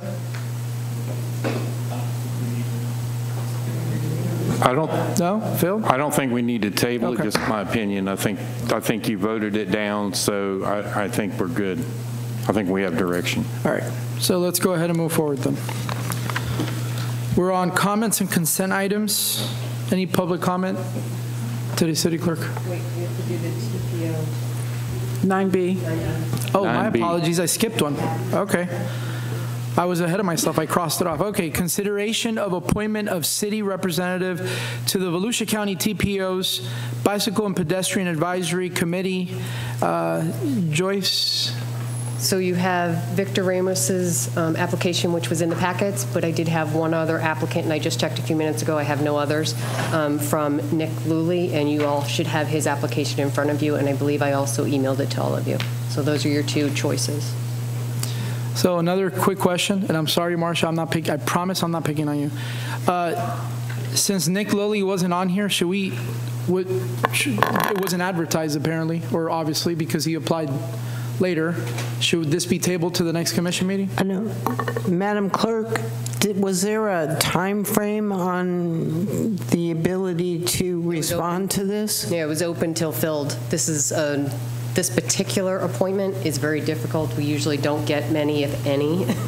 So we usually rely on the commission and whatnot. We just happened to get a late one. Okay, then I think it's we put it on because Commissioner McCool asked for it, and she specifically asked for Victor Ramos. Then it's appropriate to vote on both of them. So I want to make sure we're dotting our I's and crossing our T's. Is there any comments? We'll start with Commissioner McCool and then anybody else that comes on the board. Thank you, Mr. Mayor. I appreciate that. I would like to thank both applicants for their application. At this time, it is my recommendation to move ahead to assign Victor Ramos to this position. As we all know, former Commissioner Ramos has experience with TPO and with BPAC. He's been an avid cyclist and pedestrian and park advocate since he has been in Deltona.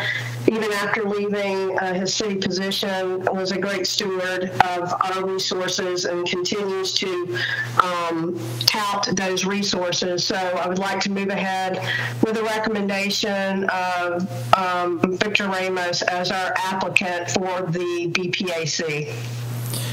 I'd like to make some comments if nobody else, because I don't see anybody else. I have some concerns with both applicants, right?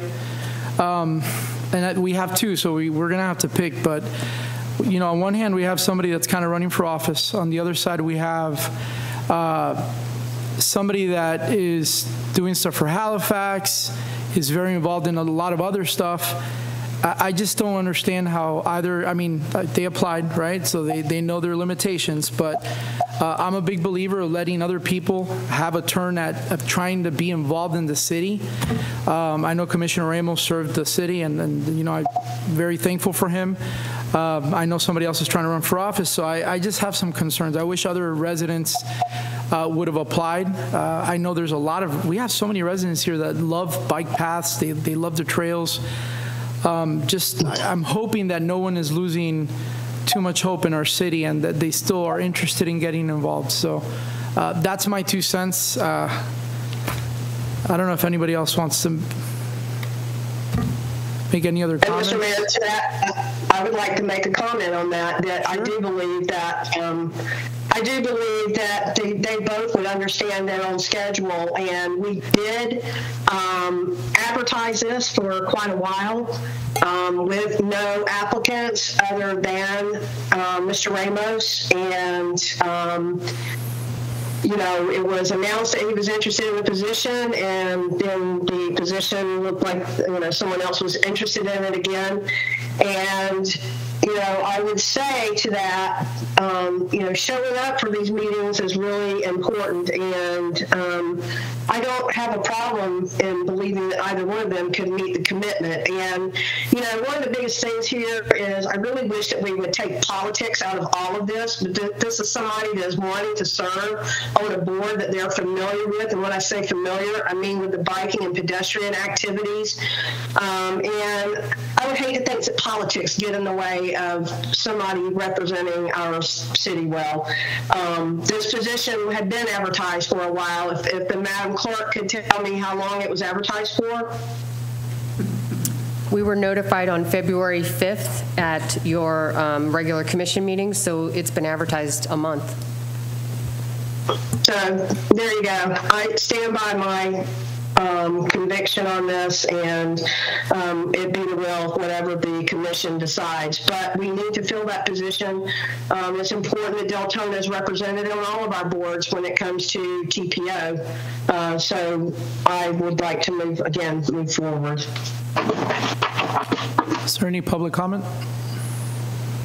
Sir? Is there any motions? Mr. Mayor, at this time, I would like to make a motion to appoint Victor Ramos to the BPAC committee for the TPO. There's a motion by Commissioner McCool to appoint Victor Ramos to TPO, and a second by Commissioner Colwell. Commissioner Colwell? Yes. Commissioner Harriet? Yes. Commissioner McCool? Yes. Commissioner Shimkus? Yes. Vice Mayor Jody Lee? Yes. Mayor Villa? No.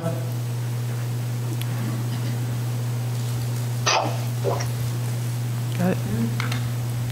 5-1. Motion passes 5-1. All right, this time we're going to go ahead and move to comments on consent items.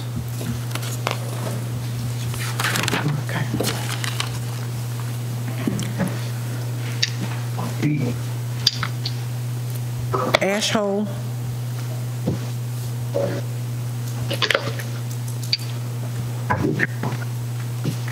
Figured I'd call it myself first. All right, so I've got a lot of questions on this, and I hope to see the same amount of questions as we saw on a simple sign on this. I'm going to just break it down through this because it's going to be more than 4 minutes, so I'll just go through what I can. Right off the top, it talks about that we budgeted for a data analytical software system. That's what we budgeted for, specifically. It states that 20,000 was saved, but I don't see anything showing us that 20,000 was saved, nor the original cost. So there's some documentation there that would be nice. Then it talks about an additional $21,000 being purchased for software for an incident commanders, right? What other options of similar software for incident commanders are there? Is there just one, and since it's not compatible, suddenly we're just going to change altogether the software that's needed? Because what I'm looking at further down is that this new program actually helps with department policies and wellness, which isn't the same thing at all. When it talks about the software not being able to integrate with the AirPack software, I'm looking at the dates of when all this took place. And I have to ask, was this not determined previously that there would be an issue when this was brought up and asked? Because I believe the AirPacks was already in place. So did nobody look and confirm with the organization that their software would be compatible before we budgeted for it? Because, I mean, how else did we screw that one up? If we go further down, it talks about what this system is going to provide, and I'm a little mind blown on that because they're talking in here about invaluable support. Invaluable meaning not able to be measured because there's no value to it, right? But that's currently not true, right? There would be value to this system. And there are total metrics to measure this. And you can look at, let's just break down what it involves, right? So it involves features like therapist.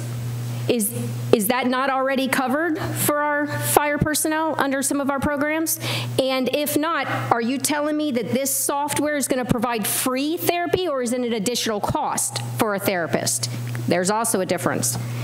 It talks about educational materials, videos, guides, Google, YouTube.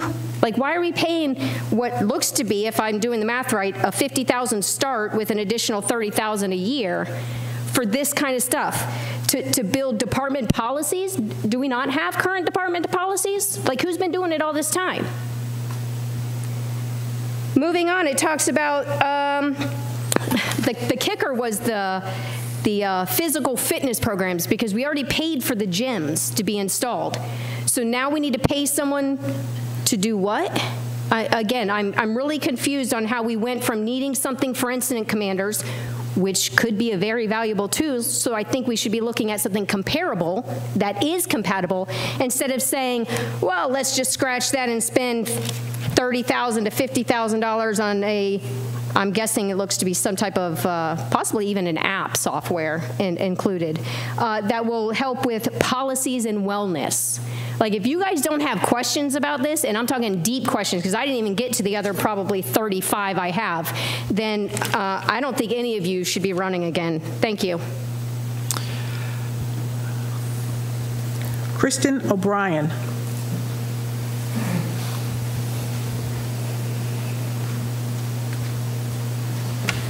Hello, good evening, everybody. It's software related, so I'm back. Yeah, I actually wanted to actually get some clarification as well. Not necessarily voice concerns, but just get more clarification on this, which is, I think, necessary. I'm also a little confused on kind of what the software does. So my questions are, is it actually mandatory? Because it sounds like it is like kind of compliance related, but the large percentage of the justification, which might just be a writing thing, does focus on a lot of this wellness. So I am kind of curious on like exactly what the software does and what the percentage of it kind of focuses on. Most importantly, this is it's a prorated subscription, and then it's going to go into the next year. So at the end of this prorated, the real question is how are the measures of success going to be measured? You know, again, great point. What are the metrics? How is that data going to be presented? Has there been a survey or anything about this app, and you know, if our folks are going to be participating in it? You know, I've used higher education apps like this. I believe, if I'm correct, this is like a micro content learning app. So you're going to be able to see like different lessons and different best practices and things that obviously go along with with firefighting. So, I'm not saying it's not completely frivolous, but I just think there needs to be a little more due diligence. Also, at first we had software that was not able to integrate. There should be a giant conversation on that. Like, who exactly authorized that software? How was it incompatible? How did we find that? How do we prevent it? Most importantly, how do we know that this software is going to be compatible? What are the assurances that this program works? And then also, what are the guarantees? It is $62,000. That could easily be a salary of a person that is, in the city, that could be helping with training, helping with compliance, helping with best practices, helping with training and engagement, things like that. Within the marketing collateral that was attached, it mentioned that it tracks ongoing personnel compliance and knowledge management. So again, how is that tracked? Are we going to be able, at the end of the first period, determine how many of our personnel actually used it, what their success rate was? Within this program, there should be things like click-through rate, like success rate, like the metrics of like which videos are using more than others. So how much of that is going to be accessible to us, and how much of that are we going to be able to use to make the decision about the next fiscal year?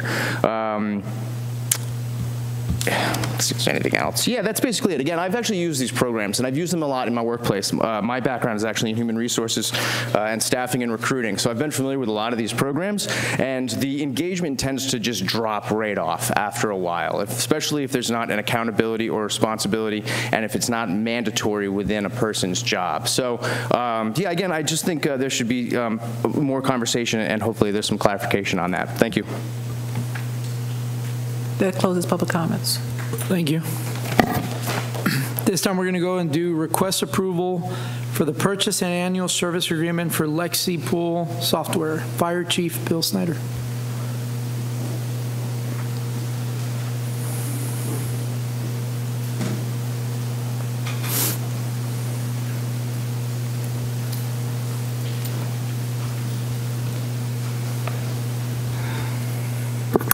Good evening, Mayor, Vice Mayor, Commission. Thank you for considering this. Yes, we're looking to myself and Deputy Chief Bushwisher, Bill Snyder, Fire Chief. Sorry, didn't introduce myself.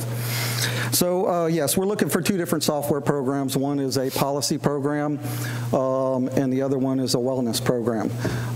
These are both software programs that can be accessed through several ways. The policy program itself is a program that's used by several fire departments across the nation, including 3 in this county.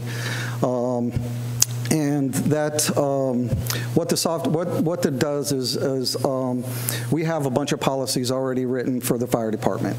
Those policies are, to the best of our ability, relevant and compliant with state laws and stuff like that.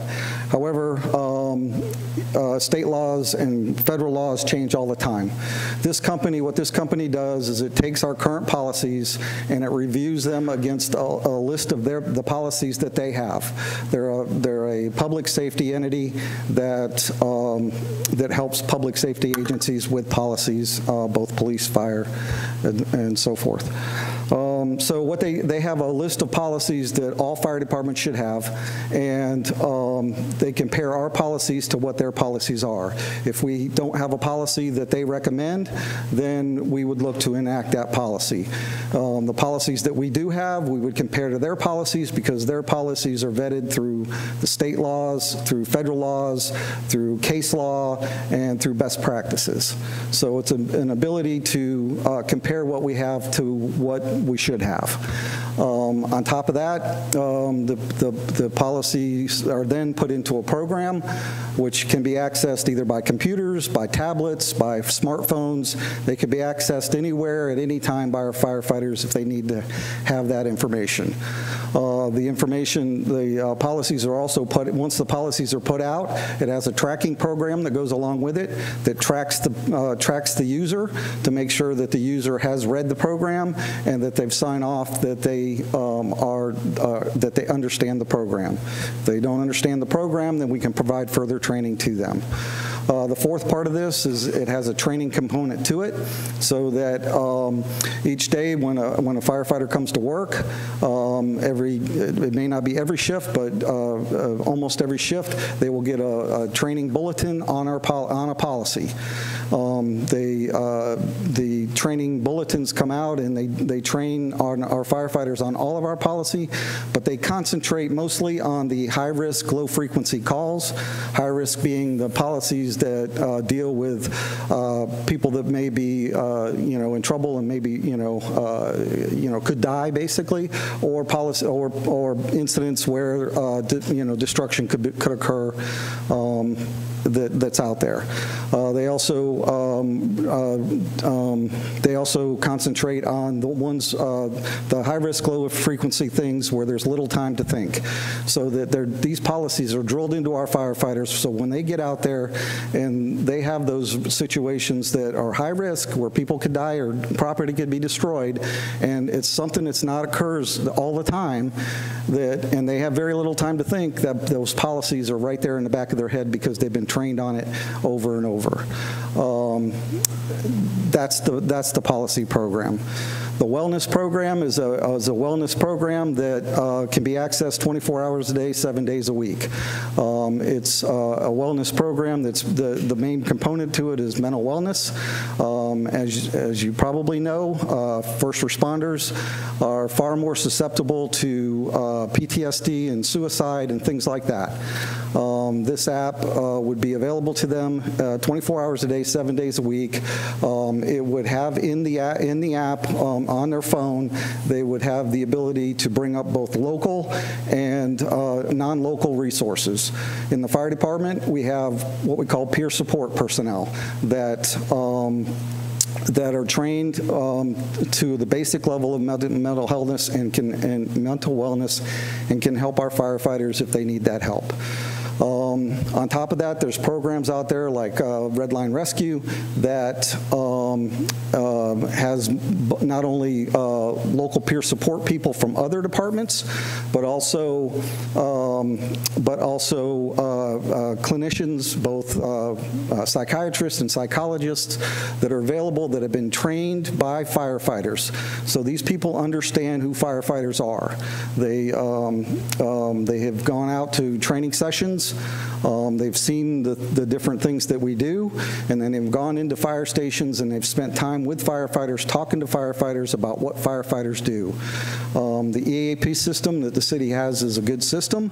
However, it's been proven across by many people from the Health and Safety Collaborative, from the Florida Fire Chiefs Association, that a lot of times just because it says that you can help first responders doesn't mean that you know anything about them.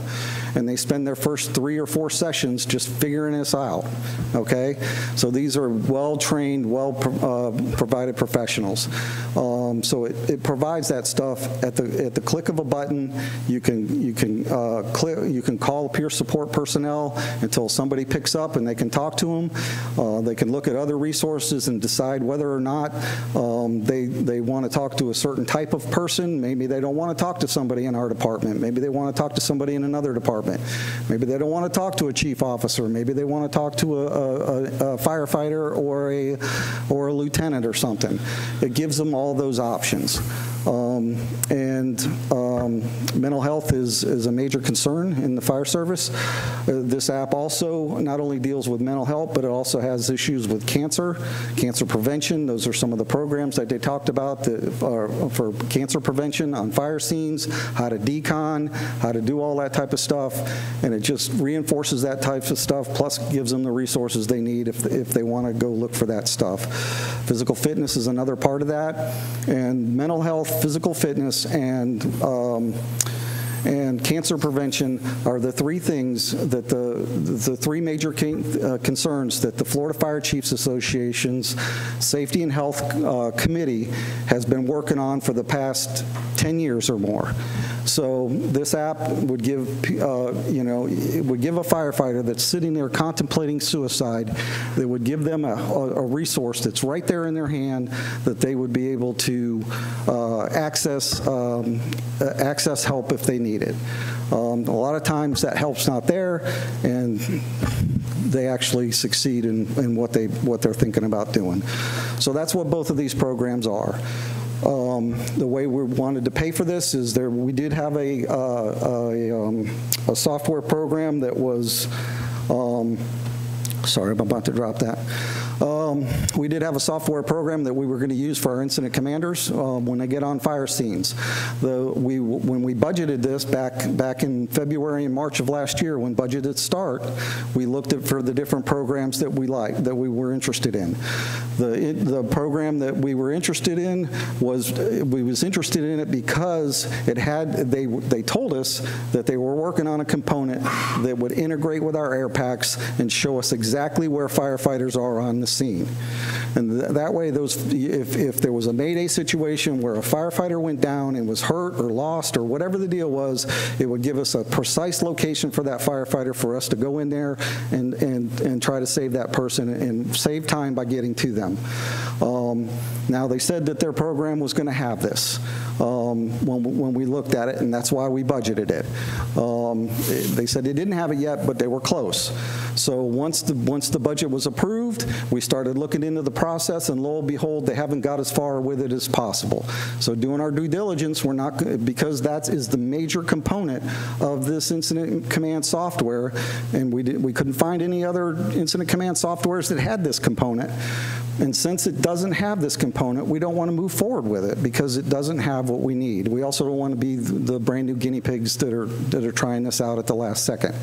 So that's why we're asking not to purchase this particular software now, but to move forward with the other software that we're talking about. We were planning on budgeting, putting into next year's budget, but since we're not going to move forward with the budget for the incident command software this year, we would like to purchase this other software that helps us with our policies, and this other software that helps us with mental wellness. With that, we were looking to purchase it through the Sourcewell contract. The city is a member of the Sourcewell purchasing group. They're a cooperative purchasing group, and from what I understand, they do competitive bidding on these products so that the city doesn't have to do that work. They do it for us. That's my understanding of the Sourcewell agreement, and because they're under the Sourcewell agreement, because the city is a part of the Sourcewell, has the Sourcewell as part of their group, we can purchase this software. When it comes to the policy software, we looked at other softwares, and we actually demoed a second software, and it just doesn't do as much as this software does for the policy part of it. So with that, anything to add? I'll take any questions from. Okay, we have Commissioner Harriet on the board, but before that, I'm going to take a point of privilege. I just want to ask a quick question, and then I'll let him ask his. What was this? You said that this app was almost fully developed, or the software you guys needed. Was that a consultant's advice, or was this like an internal, somebody dropped the ball internally, or was it a mistake? I mean, we were looking to purchase an incident command software for our incident command people, but we were also looking for something that had a component to it that would identify where our personnel were. This software did both of that according to what we were told when we looked at the software. We said they told us it was right around the corner, and that by the time the next budget came around, that they would have that incorporated into their budget. So we took them for their word. We didn't pay them anything? No, we didn't pay them anything. And then when we got to this year's budget, and we did our due diligence looking into the software to make sure that it was going to do what they said it was going to do, and we found out it didn't, now we're at a point where it doesn't make sense to purchase that software. Does it track each individual firefighter or EMT personnel, or does it track the trucks or the vehicles? Well, when it is eventually developed, it doesn't do any of that right now. What it does is it provides the incident commander with a template. Right now we use paper, and on that paper we have a bunch of benchmarks that we look to try to accomplish at a fire. We also have an area where we can list the trucks and all the different things that are on that fire, and so we were going to take that out of the paper age and bring it into the computer age, which would also hook into our dispatch system, so that when we went on a call, the units that were responding with us would automatically populate in that software. And then what that software was supposed to do that it doesn't do is it was supposed to, once our guys got off the truck and they turned on their air pack, it was supposed to identify that individual air pack so that we could see each individual that was on that scene that was wearing an air pack that was inside a hazardous atmosphere. So they're inside the house, they're battling the fire, we can see where they're at, we can see where the air packs are at. We assume the people are with them. And that's what the software was supposed to do. But they haven't got that part completed. They got to work with several different air pack companies around that are around, that they, so that they, we have MSA, other people have a brand called Scott, there's a brand called Dreger, so they're trying to work with these different companies so that they can combine them all into this software program, and they just haven't got there yet. Is there only one program that's able to be compatible with what you have now? Is that what you're trying to say? I don't know of a program out there. I think we're confusing a lot of things. What he's said in answer to your question is unrelated to the actual functional of the person, the item. Commissioner, I understand the function, but I'm asking questions for a reason. Okay. So, as far as the mental health portion of it, yes. The other software, yes. Right. And again, maybe I'm out of line here, but does the health insurance that each of us get, does that not offer like a phone number that we can call when we're having a situation? For example, where I work, they offer insurance, right? I think they do, but I don't know for sure, so I don't want to say yes or no. I'm not sure. Okay. But the application, provides that with quick access. Our health insurance program does offer like our EAP system, where you can call them and get a hold of a professional. If it's after hours, you're not getting a hold of any professional. So but you're also able to get a hold of what's called our peer support personnel, which are personnel in our department as well as other departments around, and you're able to, with one touch of a button, call a bunch of those people until someone answers, and then you can talk to those people. Or you can have access to other non-local programs where you can look and see who it is you may want to speak with, including up to a professional. But psychologists are only available from 8 to 5 Monday through Friday, for the most part.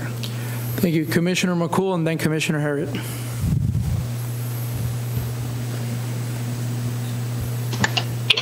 Thank you, Mr. Mayor. I appreciate it. Chief, I just wanted to go in and ask, I understand that they have the training components also, and they can do them, is it, because just in reading up on them, they can do from their phone, right, tablet or computer, is that true?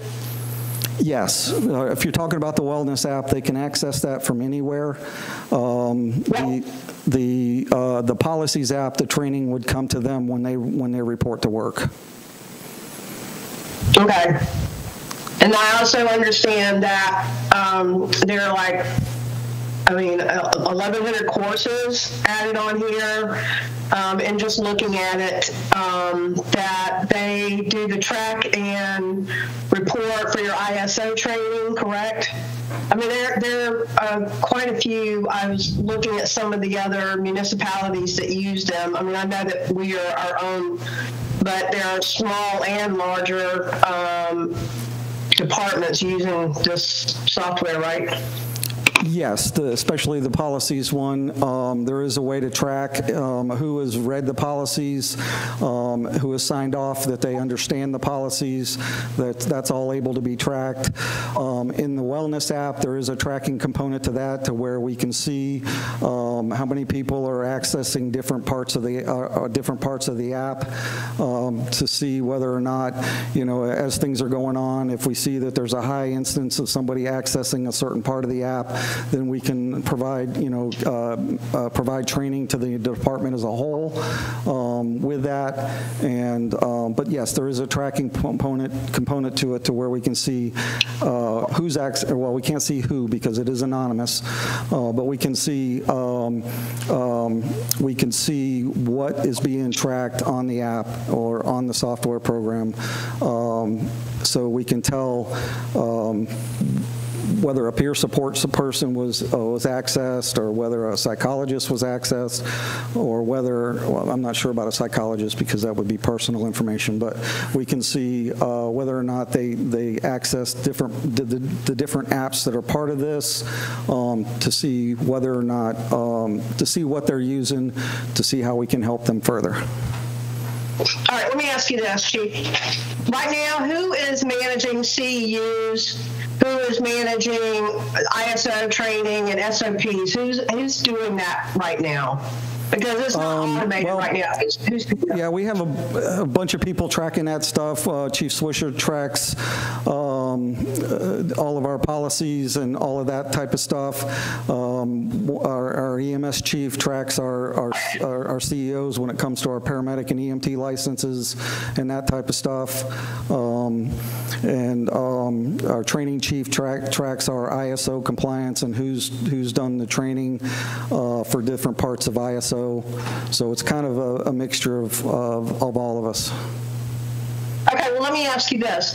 Does this software take over the human resources that we need to manage these platforms, the CEUs, the SOPs, the ISO management? Does that take over doing this does it become automated to the point that it frees up any labor time for anyone managing that right now?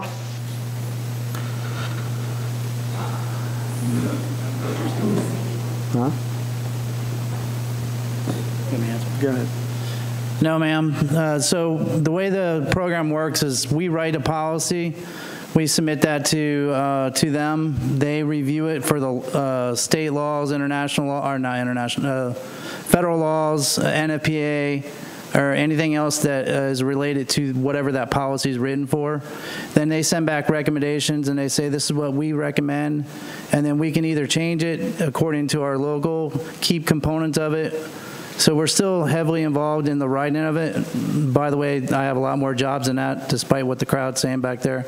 But it takes those components and gives them back to us to review, and then we go back and forth in that process. And that's why the integration process takes 6 months to begin with, because we have to review all the policies that we have been writing all this time into effect and rewrite them and reorganize them so that every quarter, every year, what they do is they review it for us and say, hey, there's a new law out about, I don't know, let's say IV catheters, and that new law has to be in this policy. That does not mean they put in a policy for us. We have to actually go back and review the policy, find out how we need to hook it into the policy, agree to it, and then write an exam for it, and that exam gets put out through their little training seminars that they put out. Does that answer your question? Yes, sir, it does. Thank you very much. Mr. Mayor, that is all I have. Thank you. Thank you, Commissioner Harriet. Thank you. Thank you, Mayor. Give me 1 second. Jot down one more note because I think Brandy got 35 questions and I got 36.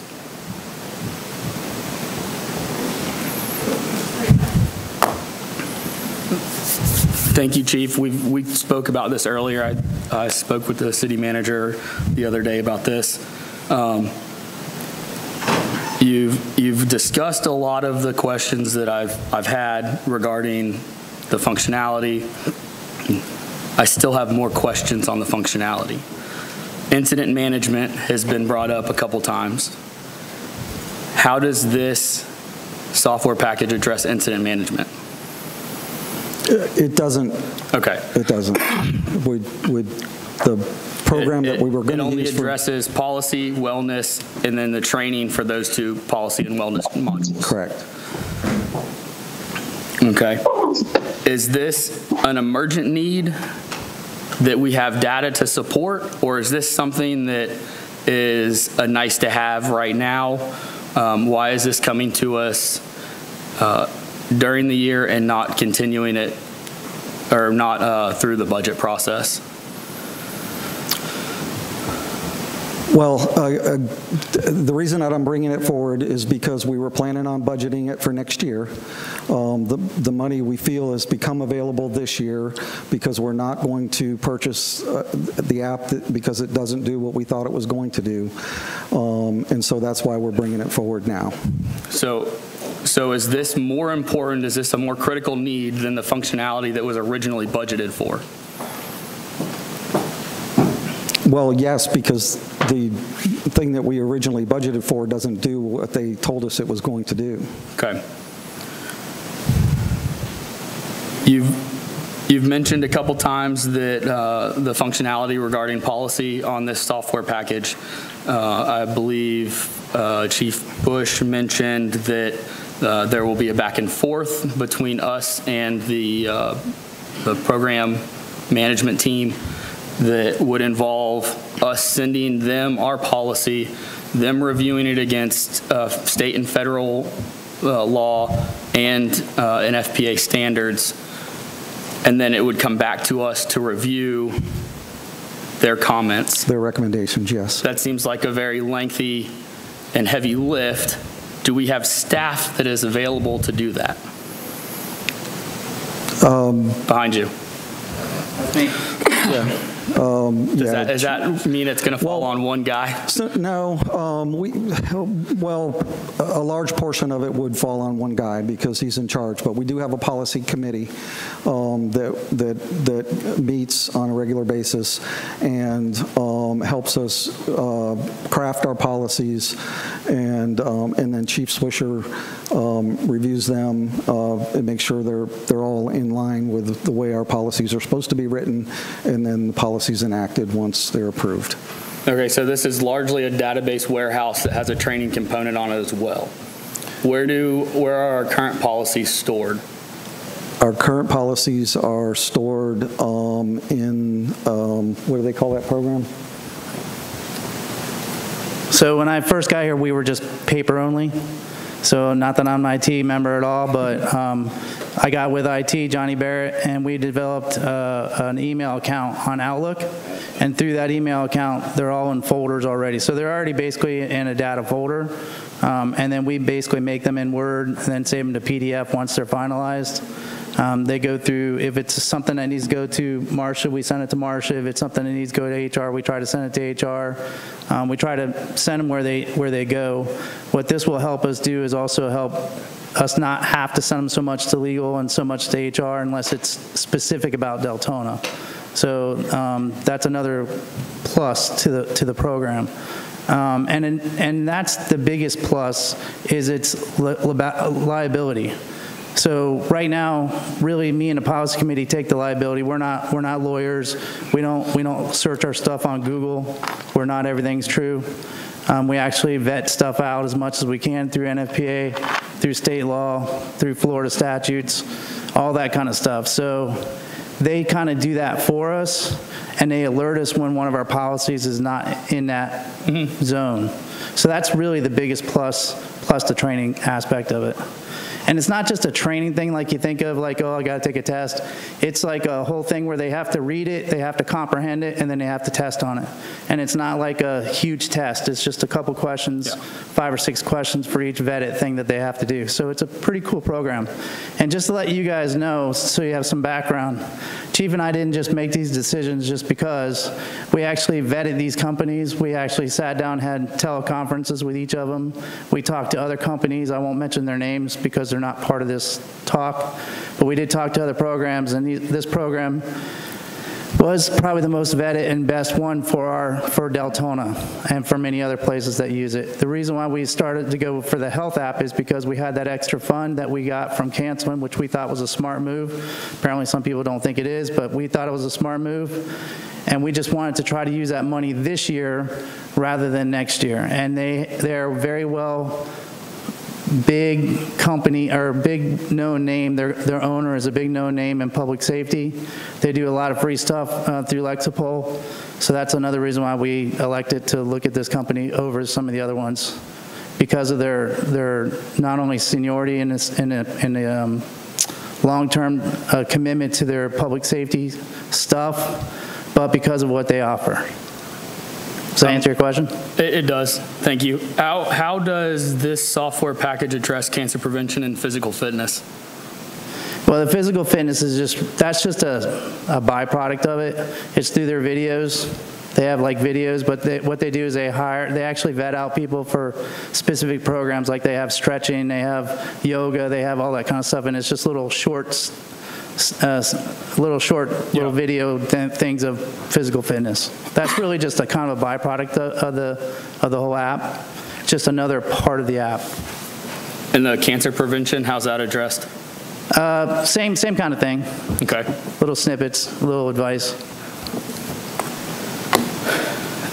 You've mentioned a couple times that you guys have vet this program against some other ones. Is there a reason why we're sole sourcing it or single sourcing it and not going out for an RFP? We're not sole sourcing it. There is a sole source letter for it because they're the only ones who do that legal stuff that we talk as far as talking about the policy program, not the wellness one.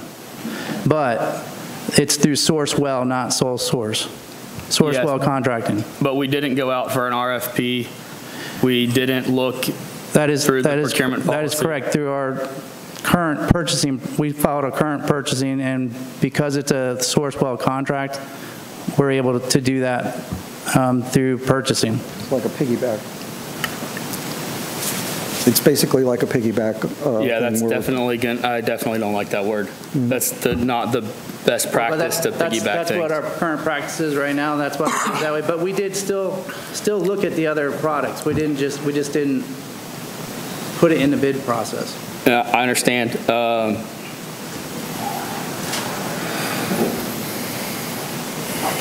Okay. Do you have any other questions, Mr. Harriet? No, Commissioner, I don't.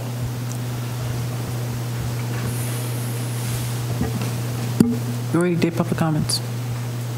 Is there any motions?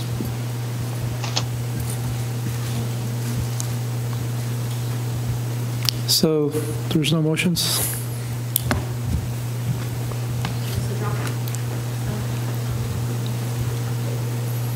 Seeing that there's no motions, Marcia, this dies for lack of a motion, correct? Yep. Okay. Sorry. Thank you. Thank you. Thank you, guys. Mayor, if I would. Sure, I do like the idea of this software package. I'm not against supporting the fire department with these items. I just think that there needs to be a little bit more background information done. It needs to, No. No, we're coming up to budget season. Let's work through it then. All right, we're going to go ahead now and move to City Commission special reports and requests. We'll start with our newest Commissioner, Commissioner Harriet. Special report. This is not Commissioner comments here, obviously.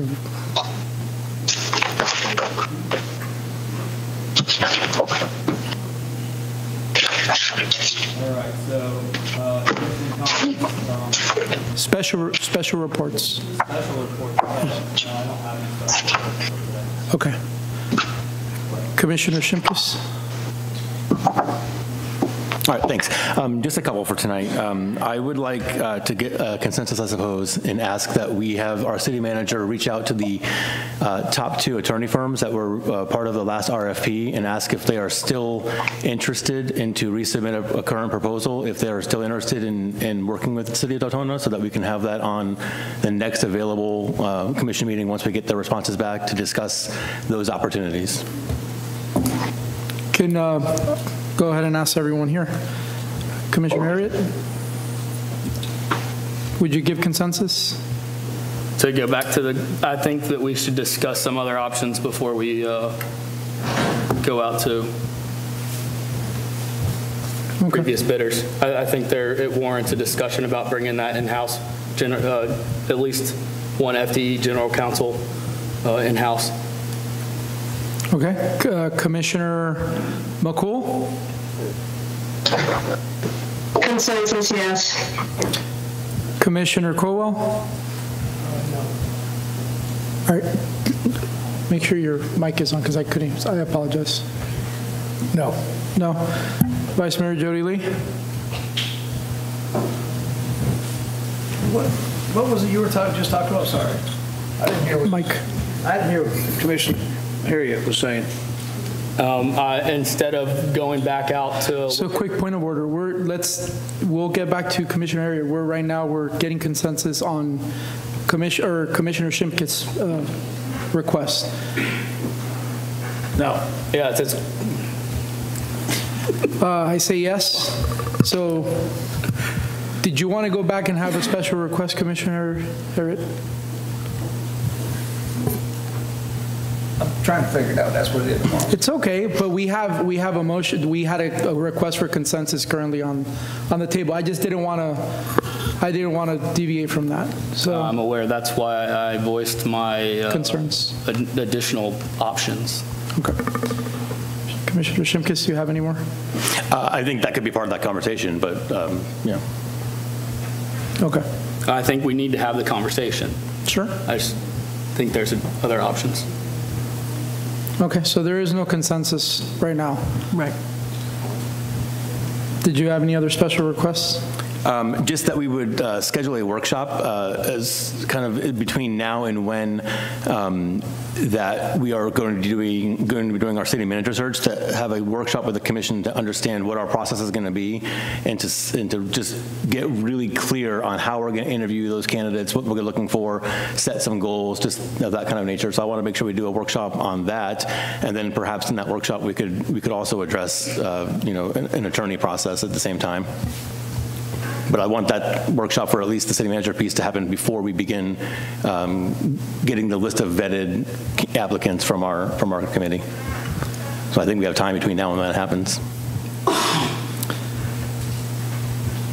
Commissioner Harriet, do you give consensus on that request? Yes. Commissioner Colwell? Yes. Commissioner McCool? Yes. Vice Mayor Jody Lee? Yes. I vote yes as well. So you have consensus, City Manager. And that's it. Commissioner McCool, any special reports or requests? Yes, I do. Thank you very much, Mr. Mayor. Sure. First of all, I would like to report back on our TPO meeting here. We have several projects that are underway at TPO. And most importantly, I wanted to let you know, and because it will be brought up again, and I just want to make sure as your representative you understand this, the call for projects for TPO has now passed. As you know, Deltona elected not to do any projects under TPO, as we're trying to close out projects that are currently undergoing. And we just wanted to make sure that we were focused, hyper-focused on those, especially with the incoming city manager. So I wanted to let you know about that. We had procedural things that we did this session, none directly affecting Deltona. I know that we do have some long-range projects on there still up on our project list. The Rhode Island Avenue extension, Saxon Boulevard from I-4 to Normandy, 472 Grange to Kentucky to MLK, and we will be, and that's a long-range plan that we'll be working on, so I will keep you up to date on those. If you would like the minutes from any TPO meeting, please let me know, and I would be more than happy to drop those in your box for you as we move through. It was kind of direct and a rather short meeting this time. So under my special reports and requests, I am requesting, and I have been asking about this for quite a while, an update on our security cameras, because as you know, we just had 2 break-ins at 2 of the parks. I apologize for that background noise. At 2 parks where stuff was smashed and grabbed, and it has been one of my sore spots when crimes are being committed, such as vandalism, and I've asked how much vandalism has been reported. How do we recover that money? Well, that's through good detective work. And how do we have good detective work? That's through cameras working. And I would like and need for us to discuss under special reports and requests how those allocations are budgeted in the process, because we need some serious updating and need to discuss how those are going to be budgeted. I don't think all the onus should be put on the parks as we are protecting the whole city. So I just wanted to bring that out. And my third request and last request, well, I'm sorry, I have 2. Yes, I'm going to bring it up, and it's sad. Deltona wrestling team is in need of financial support for mats and for equipment that they have. Yes, it's a school, and it's sad that the Board of Education is not able to answer the call, or the schools, or whatever fundraising. At the end of the day, however, we have kids that need equipment, and I'm not going to single them out, but I'm going to ask again that we try to, I guess, privately finance that, because I heard constituents' concerns when it's giving money to schools, because if they come, they all come, which I'm not opposed to if every school steps up and defines the deficiency and the lack of funding for things that they have going on. So I will put that call out to the commission, whatever is on your heart, to give to the wrestling team. I will not ask the commission for consensus on giving money. You say you... And the last thing I will say for my comments. Thank you, Mr. Mayor. Thank you. Commissioner Colwell?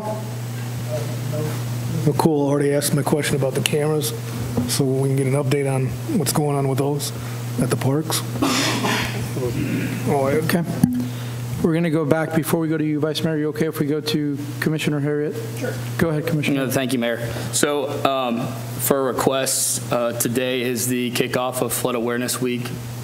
There's not a big to-do about that, but we're also less than 60 days out from hurricane season.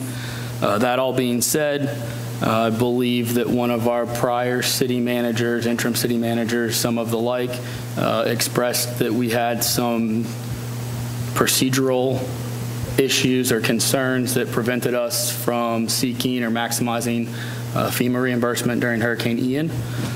So I'd like to ask the city manager, the commission, if we could get consensus to ask the city manager if he could put together kind of a plan to address those issues in the past, and find out what's being done so that we don't have those issues moving forward. This coming hurricane season, if you listen to anybody's prediction, it's supposed to be the worst. If we can just get ahead of that. We haven't done it yet, and 60 days out isn't necessarily the ideal time to do it, but it's better than after the storm. So that's all I have. Okay. Can we get quick consensus on that, Commissioner Shimkus? Commissioner McCool? Sure. Vice Mayor Jody Lee? Yes. And I say yes, so you have consensus, City Manager? All right, Vice Mayor?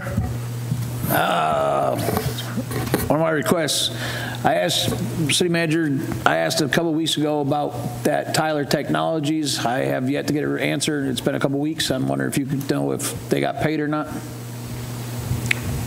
No, they haven't been paid anything. I did send out an email this afternoon with explanation of the, of the project itself. Was there just somebody from Tyler Technologies here last week? I think so. I thought you had a meeting with them with finance. No, we were talking about the RFP for the time and attendance. With Tyler Technologies, all right? No. They weren't included? No, they were not here. Not for that. So my other request is we get that RFP out for payroll as soon as possible. because that keeps on seeming to take, I mean, we just had a report that it's $900,000 a year that our payroll is getting over on, and we just keep on pushing things off and off and off, and, you know, it's almost been, I think we brought it up a year ago, and nothing ever takes place. That's one of them. I'm still working on wondering where we're going to do the future land use codes and everything else. We got storm season coming up. Everybody keeps asking about the future land use codes. I mean, every aspect of it. We're doing a workshop. We're doing a workshop. We've had enough time to go over this stuff 10 times already, and it has not been brought back to us not one time to discuss. Can we get some of these heavy items on there to do? Tonight, if you look at this agenda, I'm sorry, no offense to anybody, there's nothing on here that's going to matter to somebody when it starts raining. When somebody we got all these big developments coming up. We've got 300 houses here, 250 houses over. I mean, and we're not doing nothing to address all these situations. I mean, we're taking each thing one at a time. We need to go over the comprehensive plan, future land use codes, all of this stuff, and we're not going nowhere. We're not having no big projects on these agendas, the last couple agendas. We've been waiting for a workshop on the future land use codes. I think, Mayor, I think you brought it up 6 months ago. We all brought it up. We're getting nowhere.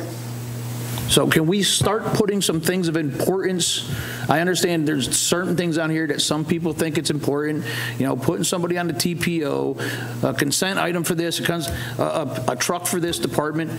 We need some meat and potatoes that's going to help people with the flooding issues in the storm season, some roads that need to be fixed, some storm waters that need to be addressed. This is what we need as the people that live in the city. So I would hope we can get some of this moving forward sooner than later. That's it. All right, I got a couple myself, special request.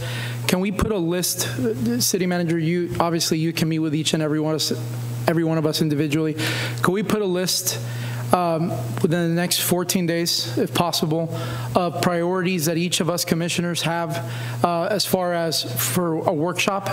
And then within 30 days of that, have a schedule of workshops ready to go, so we at least know when these workshops will happen. I'll give you an example. We just spoke about it, the land use codes, right? Stuff like that, things that are a priority to us. Having a plan together in case there's a flood, right? We hear meteorologists all the time, oh, it's going to rain 5 inches. Well, let's have a plan together so we can, open the weir, drain how many ever inches we need, because we know that takes a couple of days to happen. And then, we're prepared for whatever storm we get. So can you get with each and every commissioner? I don't know if I need consensus for that, but to get their at least top 5 priorities so we can work that into a workshop? Yes. Within the next 14 days, and then have a schedule. I'm not saying that the schedule needs to be within 30 days, but within 30 days, 15 days after the 15 days, if it makes sense, have a schedule of workshops ready to go so that at least we know when we're going to be talking about each and every one of these subjects. Sorry, Mr. Mayor. I don't mean to interrupt you, but well, can we get more than one thing on an agenda for a workshop? No, yeah, that's what I'm saying. That's all we've been getting, sure. Is one item, and we're not getting nowhere. This is my whole frustration. Listen, how long did we stay here last time when it came to the fences? I don't mind doing 2 or 3 things, and I got 2 little girls to see, but do it on a Saturday. It's important. If we can do that, we get 2 items. If it's going to take us a long time, I have no issue. I think the land use codes is probably something that needs to be on its own. So that's one of my requests. And I'm giving you timeline, so there is no excuse that, it keeps getting put off to the side. Second request, it's going to come up, so I'm just going to ask for this. There's a commission policy and procedure that you guys, or that Mr. Chisholm and Joyce put together. If we're going to work on this, I have no issue working on this, but let it be the commissions, right? Let's have a workshop on the proclamations and the key to the city stuff and birthday cards and certificates, because that's very important as well. But let it be the commission. I don't want anything that Mr. Chisholm touched and decided to leave at the last minute be anything that we need to talk about. So that's that. And I'm going to ask for consensus from the dais, because we're going to restrict the mayor, but let's do it out in the open in a workshop where residents can come have their 2 minutes. And if it's a bashing fest for the mayor, great. I'm a big boy. I'll take it. But each commissioner, especially the new ones that are here, should have a say in that. So can I get consensus? Commissioner Harriet? Yes. Commissioner Shimkus? Commissioner McCool?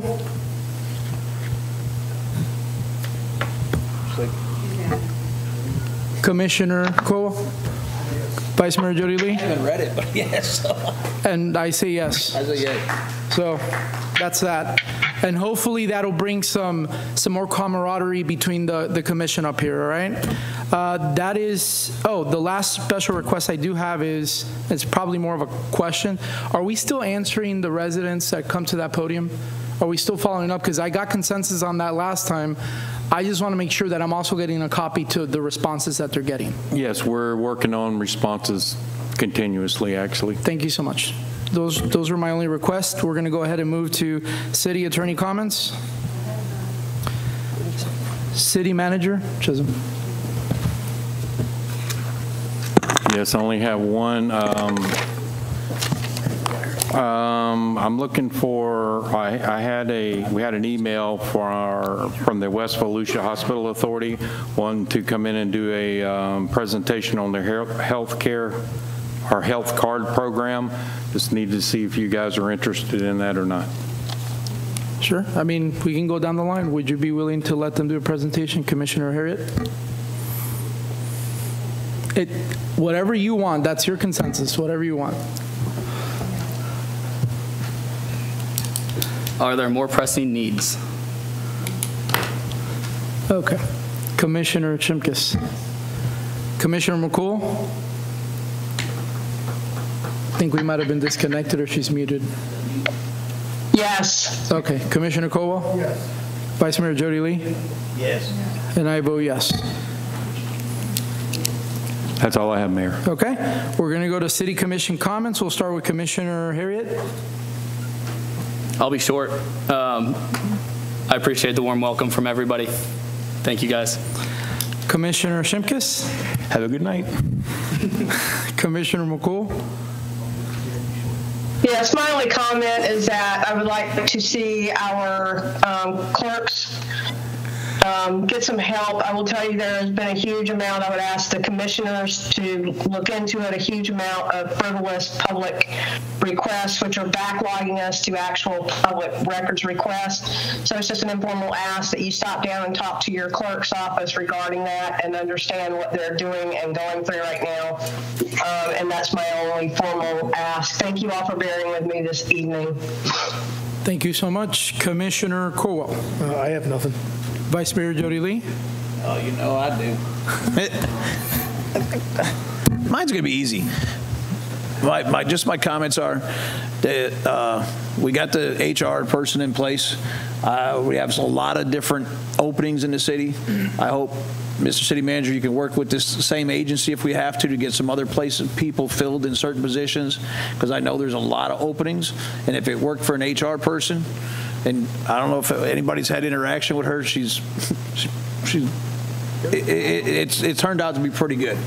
And I don't like everything she tells me, but that's the kind of history I have anyway. But everything's been going okay. Things are falling into place. We just have a lot of stuff that needs to be taken care of, things that have been brought up, like all these workshops and things. We just need to get more stuff done that is a concern and not, like chicken ordinances or a dog or something. We need more stuff that's going to affect people in the long run. I understand animals affects people, but there's a lot of pressing needs with storms and floods coming and roads, and we have developments that are just, I've been looking at them. Some are way out there in left field. I mean, there's places that are rural areas, and all of a sudden you want to stick 400 houses in a spot. It's just, if we don't start paying attention, we're going to wreck our own way of life here. And it's right around the corner. I mean, there's people that live right down the street from here, and I hate to say, a lot of it's going to be down in my district. it's going to wreck a lot of people's way of life. It's going to wreck people at our schools because the schools are going to be starting to be overcrowded. Our roads are taking a beating.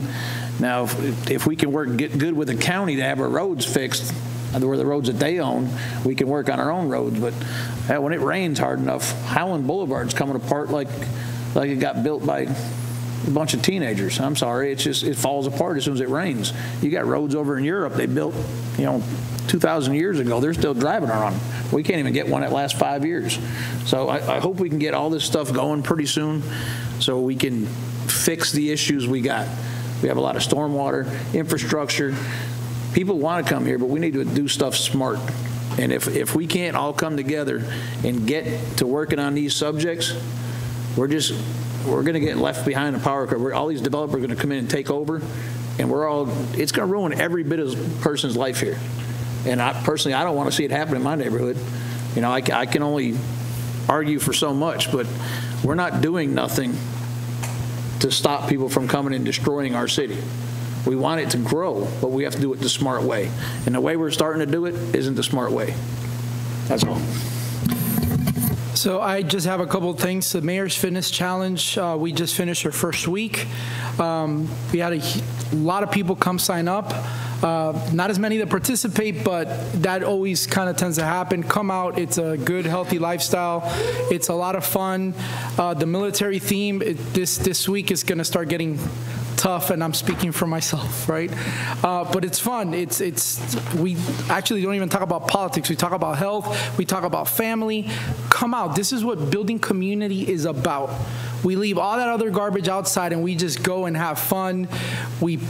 They poke fun at the mayor because he hasn't lost too much weight in the first week, which is cool. March 23rd, egg extravaganza. Again, another community building event. April 13th through June 1st, you have the Youth Basketball League. So go and sign up for that. There's so many good things that the city actually has. I know we tend to focus on a lot of the bad stuff because we need to fix it, but there is a lot of positive that the city does have. That being said, I want to give an official warm welcome. First, I'll do it to Troy because I don't think last time I did it during my commissioner comments, so welcome again. We're happy to have you. Commissioner Harriet, welcome. We're happy to have you as well. So hopefully we can, Vice Mayor Jody Lee, hopefully we can put our shenanigans aside and try to work together. I've been smiling, ain't I? Yeah. I've been smiling. I mean, we can, Anyways, I want to tell everybody, look, focus on your family. Let's work on building together this city and making it a better place. I am so looking forward to these workshops.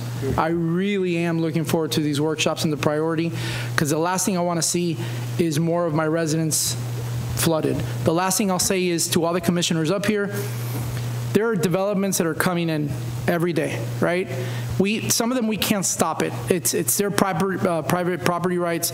Some of them we could stop it because they have to come and get permission. Obviously, they don't have a right to do anything if they're asking for permission.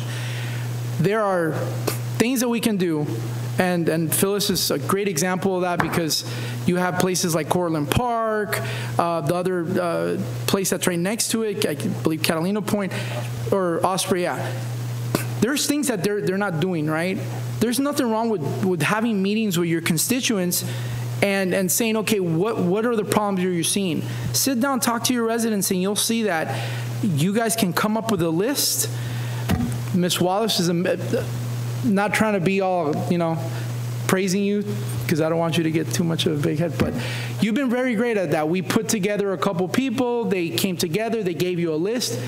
That helps our residents know that the city is working for them. That gives them peace of mind. So if we can do that together as a commission, as a whole, hey, I'm going to concentrate on my district. If you need help and it overlaps, obviously, we can't talk outside of the sunshine. But listen, I go out there and help too. I don't care what district it is. We all live here, and we want Deltona to be a better place. That being said, enjoy your family. Have a great week. We are adjourned.